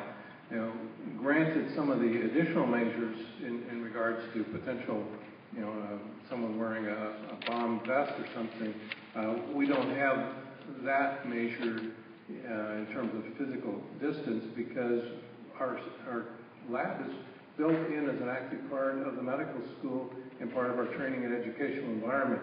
There's a limit to what you can do under that environment. So I'd say that probably 95% of what you've heard about that's in the design here is already in place at Kaka'ako. The other just wasn't consistent with an educational environment. Is Kaka'ako level 3 or level 2? It's a level 3. It's a level 3. And we have some level 2 as well, but it's predominantly level 3 that we're talking about. But it does not have the perimeter 50-foot clearance with the... Okay, we've answered the question. We've got a lot of questions here. Fine, so I just don't want to get the people to not get their questions answered. This is about some of the diseases. These are questions about what diseases are going to be handled. The first one is about, can avian flu, that was discussed in the previous one, in Rick's presentation, avian flu, will this become a mutant form of ASN1? And the second part of the question, and one of the other gentlemen can answer this too, I suppose, what pathogens, or that's infectious diseases, I guess, what pathogens will the lab handle? And then I'll save the last question for in just a second. So who wants to answer the questions about the avian flu and about what pathogens are going to be handled by the lab? Well, so currently the only pathogens being worked on are dengue virus and West Nile virus.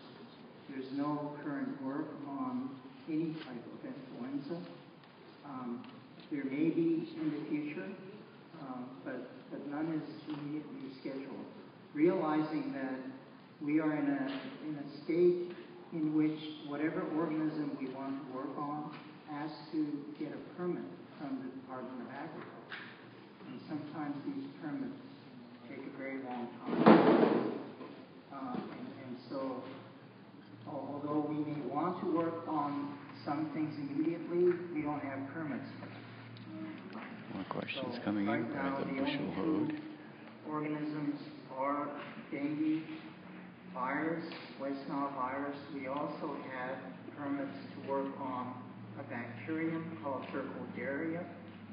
And then there's a permit for tuberculosis, for bacteria, on the bacteria side. Dr. Narakar might want to add. There's one other question about what diseases, and it's about animals. That's the first time we've had that question. What about animals? How long how are they being utilized? What animals are being utilized? And when will that involvement end? So for animals, the lab is designed to handle small animals, which are mice, rats, very rarely rabbits, and that is the smaller size. These are the kind of animals we'll be handling in the laboratory. I'm sorry. What animals and how long are you? And how long? Currently, Dr. Yanagihara mentioned we have experiments going on for West Nile virus. West Nile virus experiments start from approximately 7 days to 21 days. Within 21 days, the experiment is completely finished. And after the experiment is finished, the animals are properly disposed of. Next set of questions there were 3 questions about employment. Are there really going to be employment opportunities at this new lab? How many permanent local jobs? And can Leeward residents get a priority?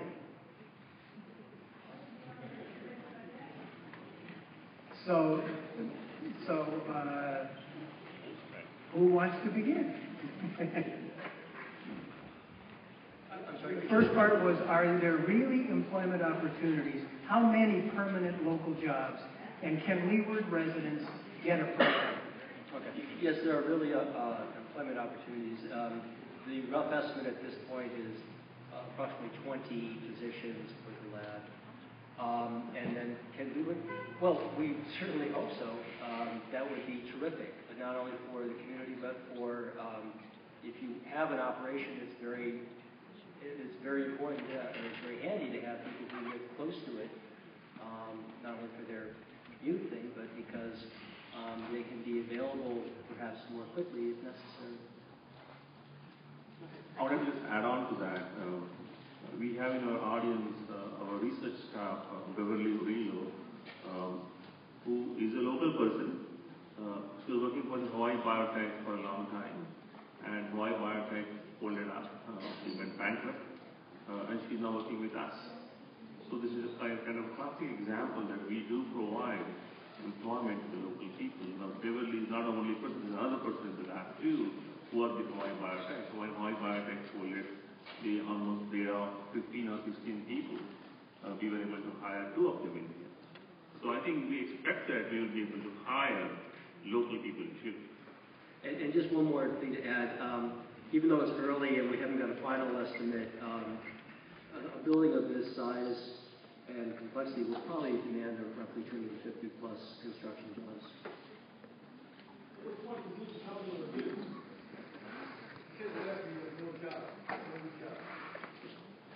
The next question is about, I think one that hasn't been yet. Can this lab go from a level 3 lab to a level 4 lab, which is there are 2 of them right now, according to your presentation. There are 2 in the network, 13 BSL-3 labs. Will this lab be allowed to go up to a level 4 lab? No. It's not designed to be a level 4 lab. We have no plans for a level 4 lab. Well, I can tell you that this lab cannot be upgraded to a BSL-4 lab. The specifications and requirements for BSL-4 labs are completely different. Okay, this is the BSL-3 lab.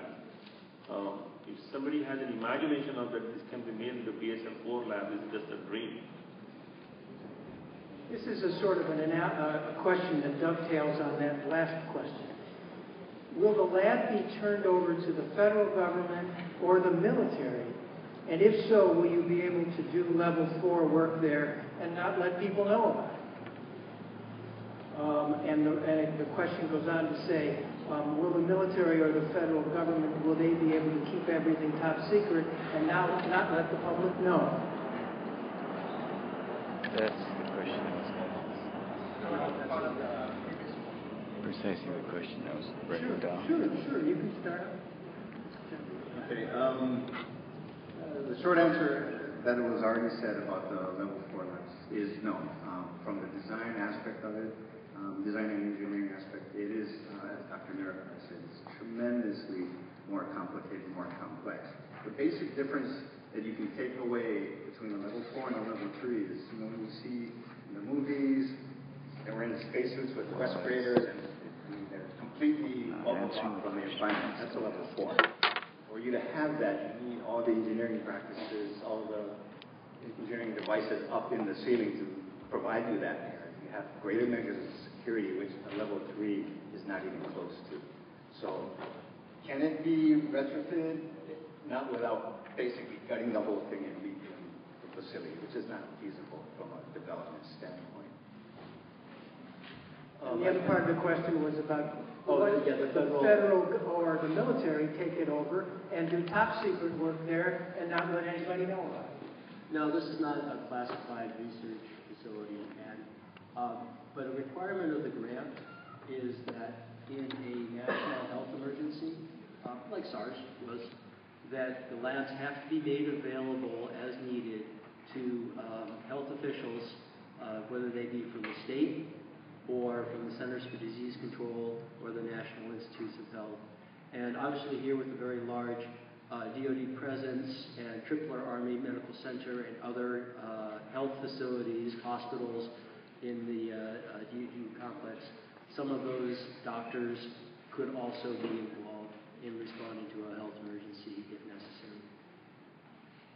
The next question is about evacuation. What's the evacuation plan?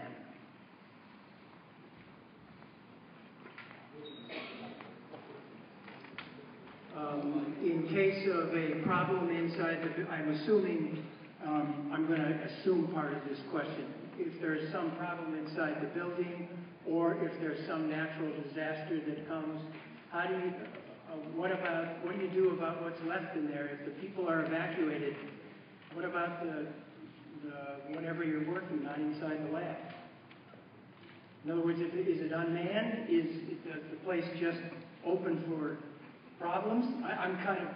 The question isn't about in the facility. It's when there's a leak, what is the evacuation plan? Oh, well, they didn't talk about the leak. I'm sorry. I misunderstood. My fault. What happens if there is a leak at this facility to the surrounding area? That's really what you do. What happens if there's a leak? A mistake of some sort, however. Everybody's doing and need to take the question. I want to first go back and tell you that we have been operating such kind of a lab for the past 13 years in a community from the Lehigh Hospital near MOP. So it was operated in that, no incidents. So there are these engineering controls and engineering measures which are there to prevent any kind of a leak going outside too. Now, if you want to start talking about what happens if all the hell breaks down and everything starts now going around, the question becomes you have to look at the risks of acquiring. Some of these viruses, for example, West Nile virus, cannot just pass on to you or get infected by rubbing on your hand. It has to have a mosquito vector. So the mosquito actually has to bite a bird, get the virus from the mosquito, the mosquito gets the virus from the bird, and the mosquito bites you, and then you get the virus. So there has to be a transmission, there has to be a vector transmission. So it's not very easy to get this kind of a virus in the environment too. If you get a virus and keep it on this table and come back in 15 minutes, it is dead. It's gone. So airborne viruses are like influenza viruses. So there are much more stricter precautions for that too. And they have to be, those kinds of experiments have to be done in a buddy system as well as with the leak. If any kind of a leak in there, it will be trapped up in the DSC cabinet, the biosafety cabinet. What's the radius of contamination?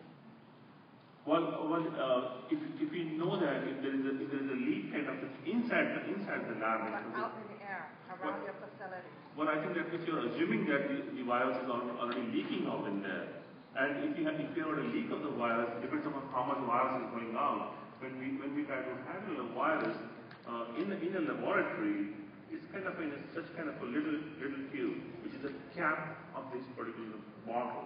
Okay. So amount of virus which is being handled at one time is so little that the spread is not that much either.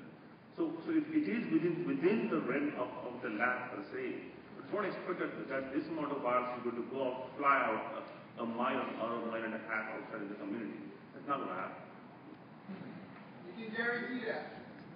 I can guarantee you. We want it in writing. Is it going to be on the website that it's not going to affect the surrounding people that live around in that area? Does the school? These are the Go ahead, I can add as well. So, community just as people Dr. have a lot of Nerkar questions. indicated, the actual volumes that are going to be handled in such a BSL-3 lab is very, very small. And just because you have a virus that can be transmitted... Can you listen to the answer? That can be transmitted through aerosol, doesn't mean that once you open the vial, all of a sudden it's going to jump out of the vial and infect you. But more than that, you need to keep in perspective that every year in Hawaii, we have more than 200 deaths from influenza. Right? So influenza is not something that's restricted in a lab situation. It's out there. People get infected with influenza. You may not die of influenza, but influenza is very, very transmissible. And in a lab like this, even if you can think that there would be a leak, because the amount is so small and most of it would be trapped in the HEPA filter, what gets out into the actual environment, if any, speaking now, Dr. Richard wouldn't compare to somebody sneezing in your face. So I think we have to put these things in some context. But again, because of these engineering safeguards, and also because people are wearing protective equipment to prevent them from getting infected. I might try and back up and get I don't some of really the know questions that how much of the the community real members have. Wow, the answers. There's a companion question that I wanted to just add on to there.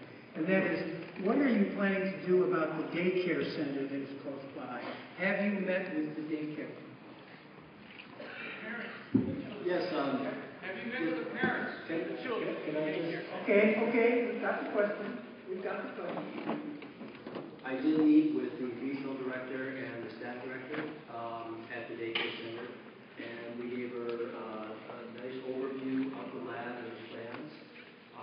They asked several questions, and they just said, please keep us informed as you go along, which we are doing. And they did not have any significant concerns that they voiced to us at the meeting. So I think I showed you a slide earlier on in the presentation at the University of Texas Galveston. They have a children's hospital next to their lab. There are many of these types of laboratories in other neighborhoods, near schools, of course near housing. It is not a rare thing at all. And as you saw in Kakako, it's a neighborhood where plenty of people go all the time to shop, to recreate, and it is just working out fine. So these parents haven't been notified, you're saying? Next. Very quickly.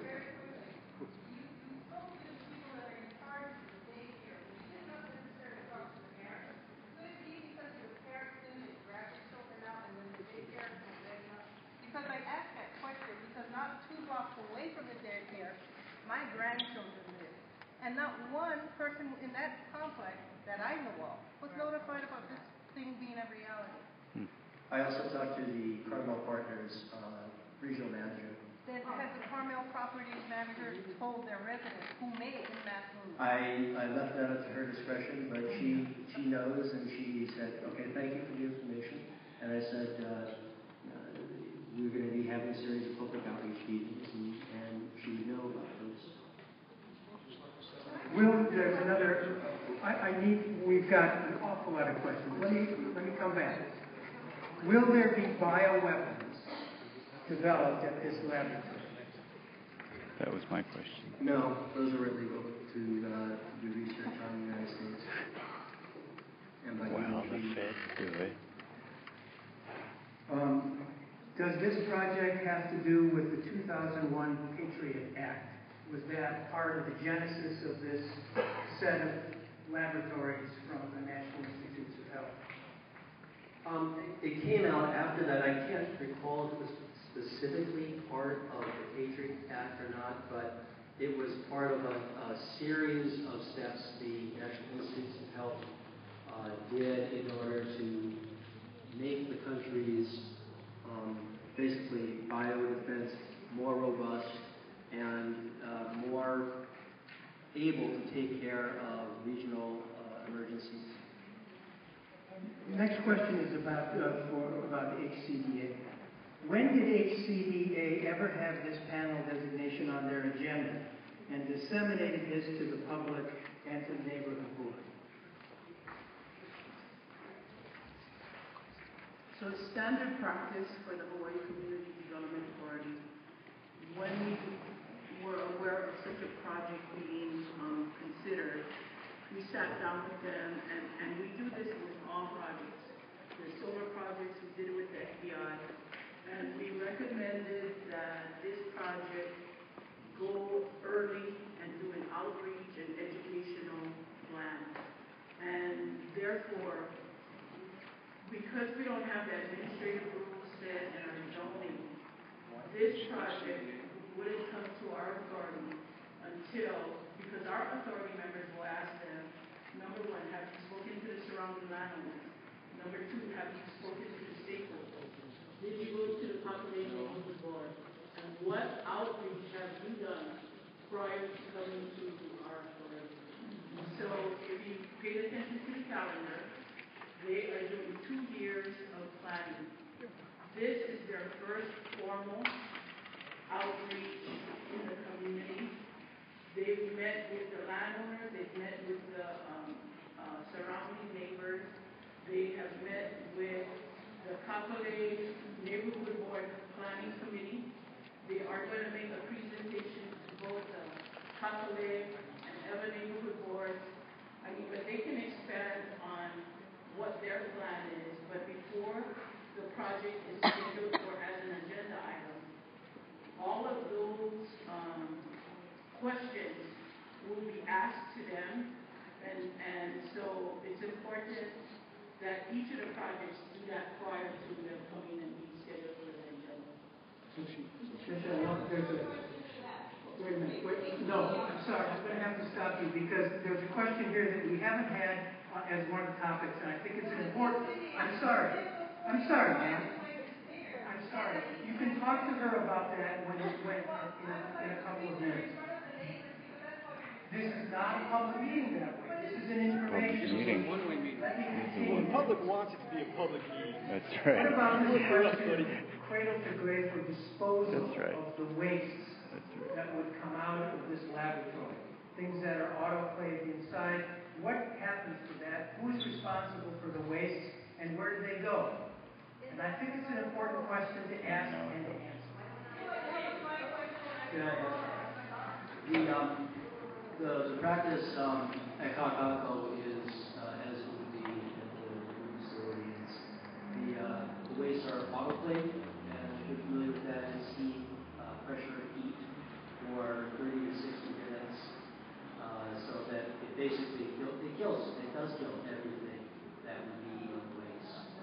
After that, it would go in a double bag system to H-Power, where it would be incinerated. So that's the process.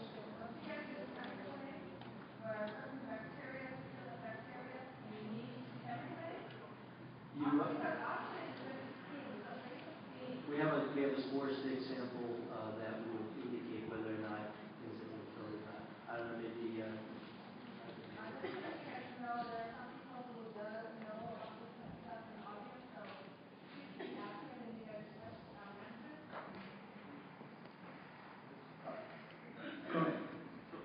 So the question is about the autoclave. The autoclave.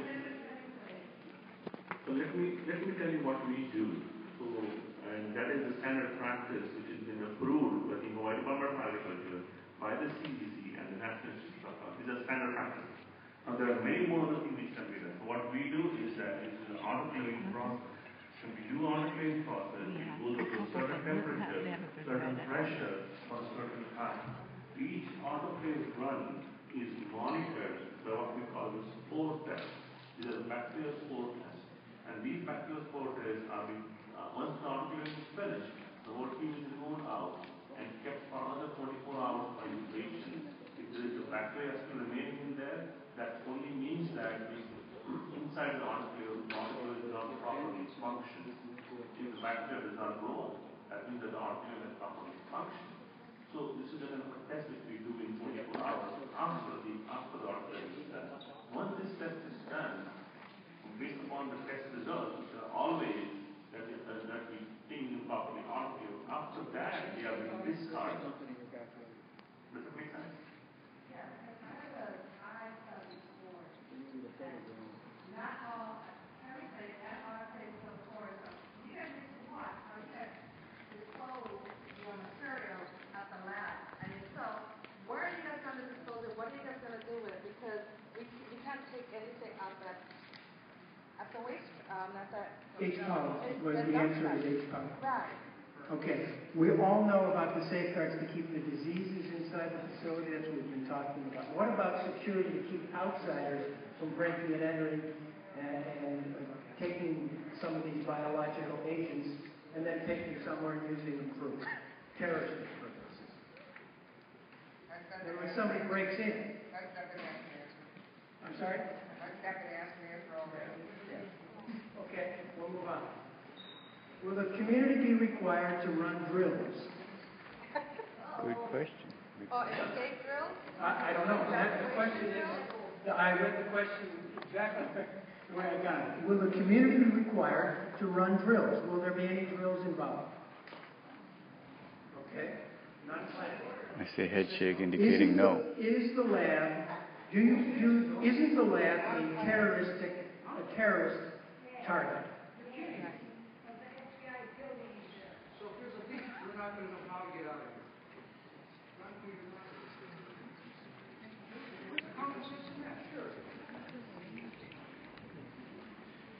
Dr. Yamazaki mentioned Question about evacuation drill. most of these agents are really representing a risk only to those who are actually using the agents when they're doing testing in the laboratory, because the quantity is so small and their ability to be transmitted from person to person is so limited. So the concept of having some sort of a cloud or dispersal is incredibly foreign to all of us because the biology is not there. One is more likely to be exposed to and to succumb to some sort of an airborne virus by riding public transportation. Now, I don't want that to be taken as something against a rail or against a bus. I'm just stating a fact.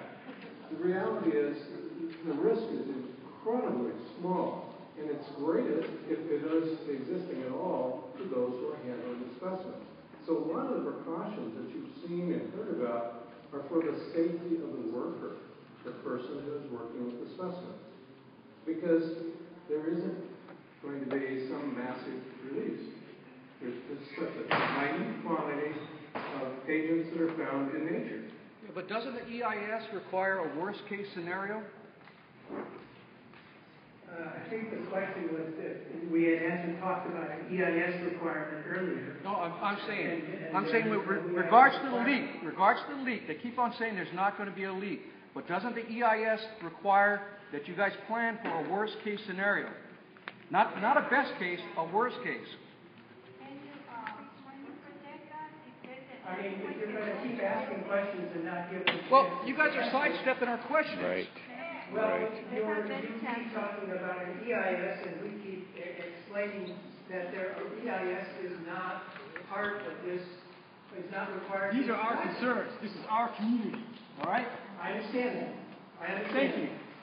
There's another question I want to get to before we stop. So what's the worst case scenario? I think that's what we want to know. I think Dr. Hitchens just talked about the worst case. Worst case is there's not going to be a leak. What do we do as residents here? Complete annihilation. Can we get one more answer for this question about people who live in this neighborhood are worried about a leak of material that is being done in this lab? That's the general consensus of some of this. Can somebody address that, please?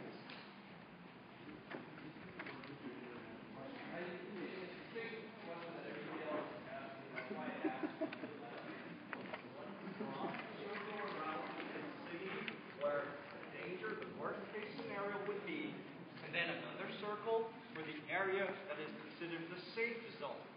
That's basically what a lot of people are asking for. Put that up there so that you can rest. Is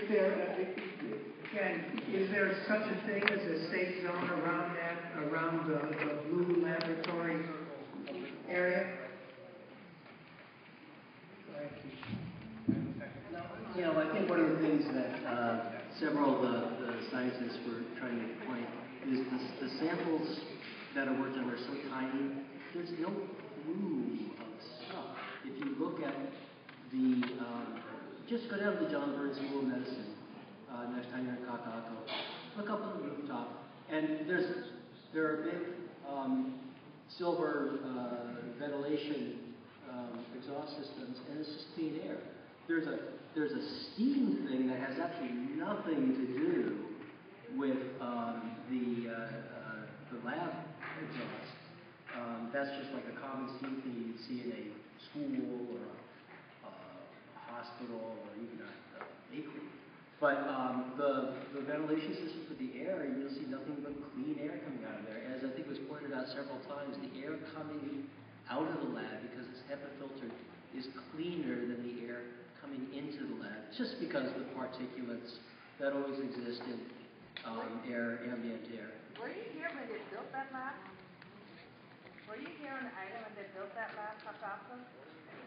Because that was my something ground. And when they built Kaka'ako, there was nothing there. It was only Tuvalu, there was only John Dominus over there. But prior to John Dominus, that's why they used to have the tuna packers. So that place was considered a dump. So you kind of say, I was against that lab in Kaka'ako, big time. And yeah, I was. I'm sorry. I want to get one more question in. This is going to have to be the last question. But some of these folks will be here, and you can talk to them one-on-one for a few minutes until we have to leave the facility.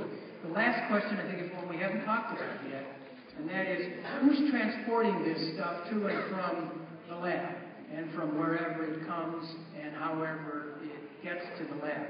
How does that happen, and who's responsible for that?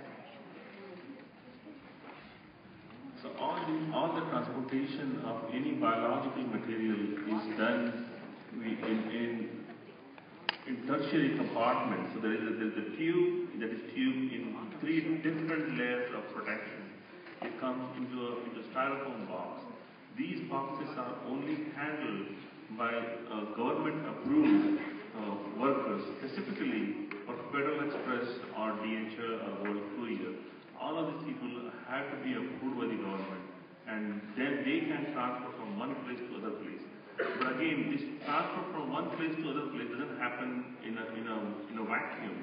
The person who is going to be sending the material first contacts the person who is going to be receiving the material to tell that, well, I'm going to be sending this to you. So we get a Federal Express tracking number, and we track this in live time so that we know that this sample is going to be coming at our door in a matter of 48 hours. The entire process has been tracked, and the transport has been done by somebody who is approved by the government.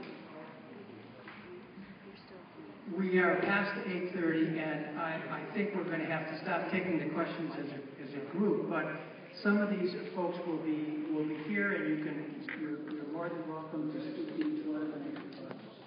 Thank you very much for coming. By the way, this is the first of our series of communication efforts. And if you want to look for more information, again, the website is on the handout. Thank you very much. So James, and by the way, FedEx doesn't do biolab training. I've got the same clearance, the same training as those guys that are handling hazardous material with FedEx. And I tell you what, they're not getting this type of training. So James, what do you think of this thing? I thought we could be able to have a little interaction. Boy, they're controlling it, yeah. No, tightly controlled. He answered me one question that I wrote. One question. And I wrote about 10. Yeah, that is censorship. That is horseshit. This is our community. We're not going to stand for it. They don't want to empower the community members to control anything. Senator Espero here, my buddy, needs to be on that panel too. Him and Gabbard both. So we can answer. They can answer questions also. They would be glad to answer questions. Actually, they can put this in. So what do you think, Craig? Any comments? One second. Okay.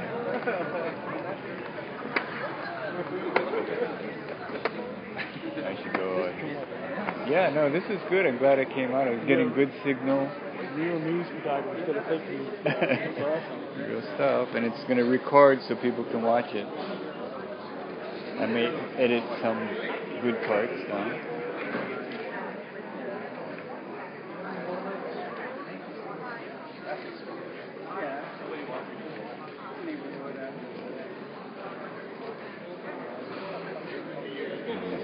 To get some comment from Senator Espero.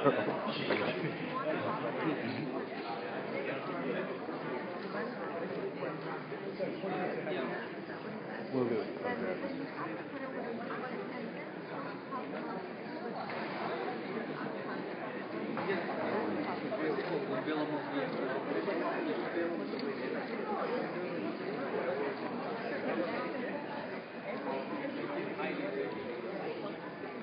What I'm going to do is get another shot of all the name tags so that we can properly identify people, I might. Yeah.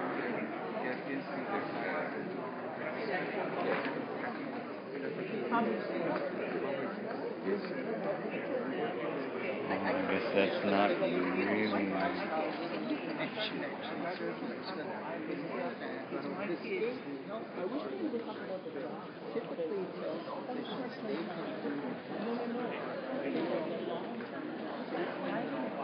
Let me walk through here.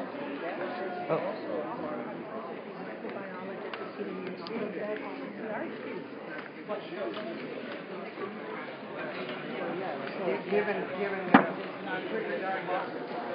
There's a lot of.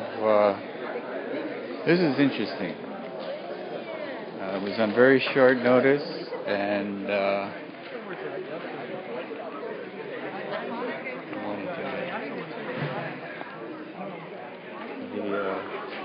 community members that came were very upset. Oh, I want to get some reaction. Can I get reaction?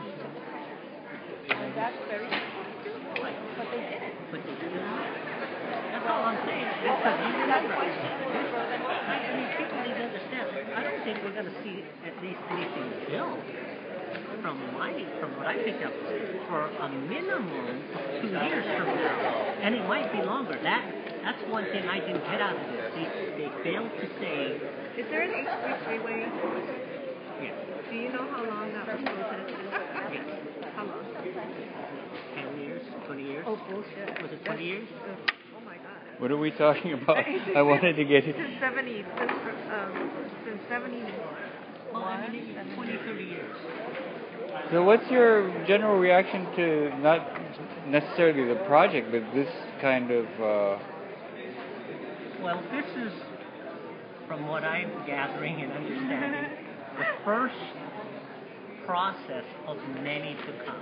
Yeah. And obviously you can see from those people who live in the area, they have some very important issues that they want answered, and whether they got those answers or not today is very debatable.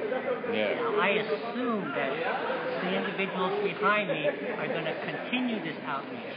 If you heard what Pesha Malama said before they even go, or when they go to HCDA, which a meeting is not even scheduled on when they're going to go to HCDA, that could be 12 to 24 to 36 months away. HCDA will ask them, what was your community outreach? Who did you talk to? What feedback did you get, etc. So I think people just have to understand that we're a long ways from a shovel in the ground. Yeah.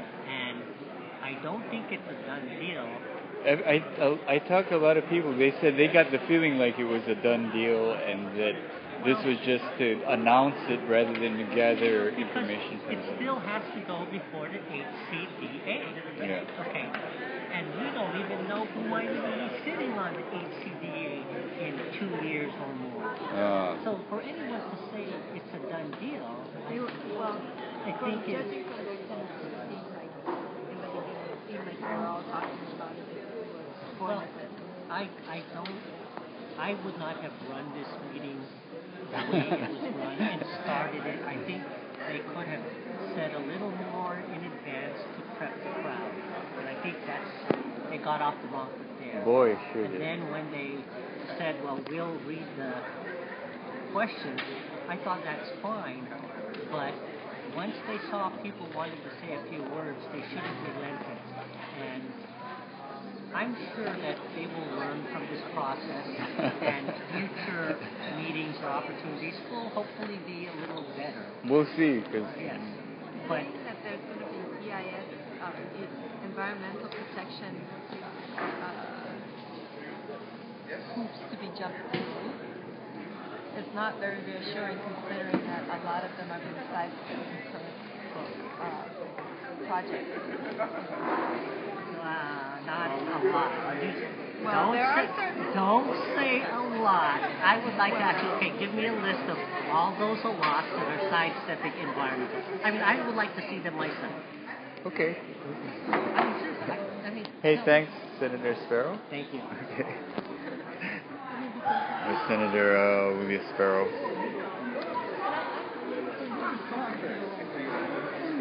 Shut down the community when they get conflict. James Macy here. I was asked questions and you shut them down. And you're just a contractor. These were the rules that helped the University of Hawaii folks. Bright Light Marketing. What is Bright Light Marketing? It's a company that is hired. Why are you guys running this meeting? Shall I answer or do you want to just keep going? They asked us to run this meeting for them. They said, here's how we want to handle it. Okay. And that's what we did. How much did this cost us? The taxpayers. How much did they pay you guys? I don't have any idea. That's a really good question. Seriously, how much of my taxpayers' money went for you to run this meeting? I don't know. Find out. I'd like to know. Okay, give me, where can I talk to you? Give me my email. Okay.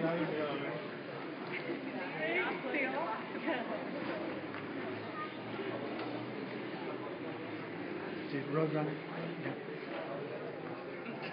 So, I thought when he introduced you, you were like the UH guy. I never said I was with the UH. So you're shutting down the community, questions, being rude to them, and you're just some contractor. When they introduced you, they said you were from UH. No, yeah, they did. I'm sorry, you're wrong.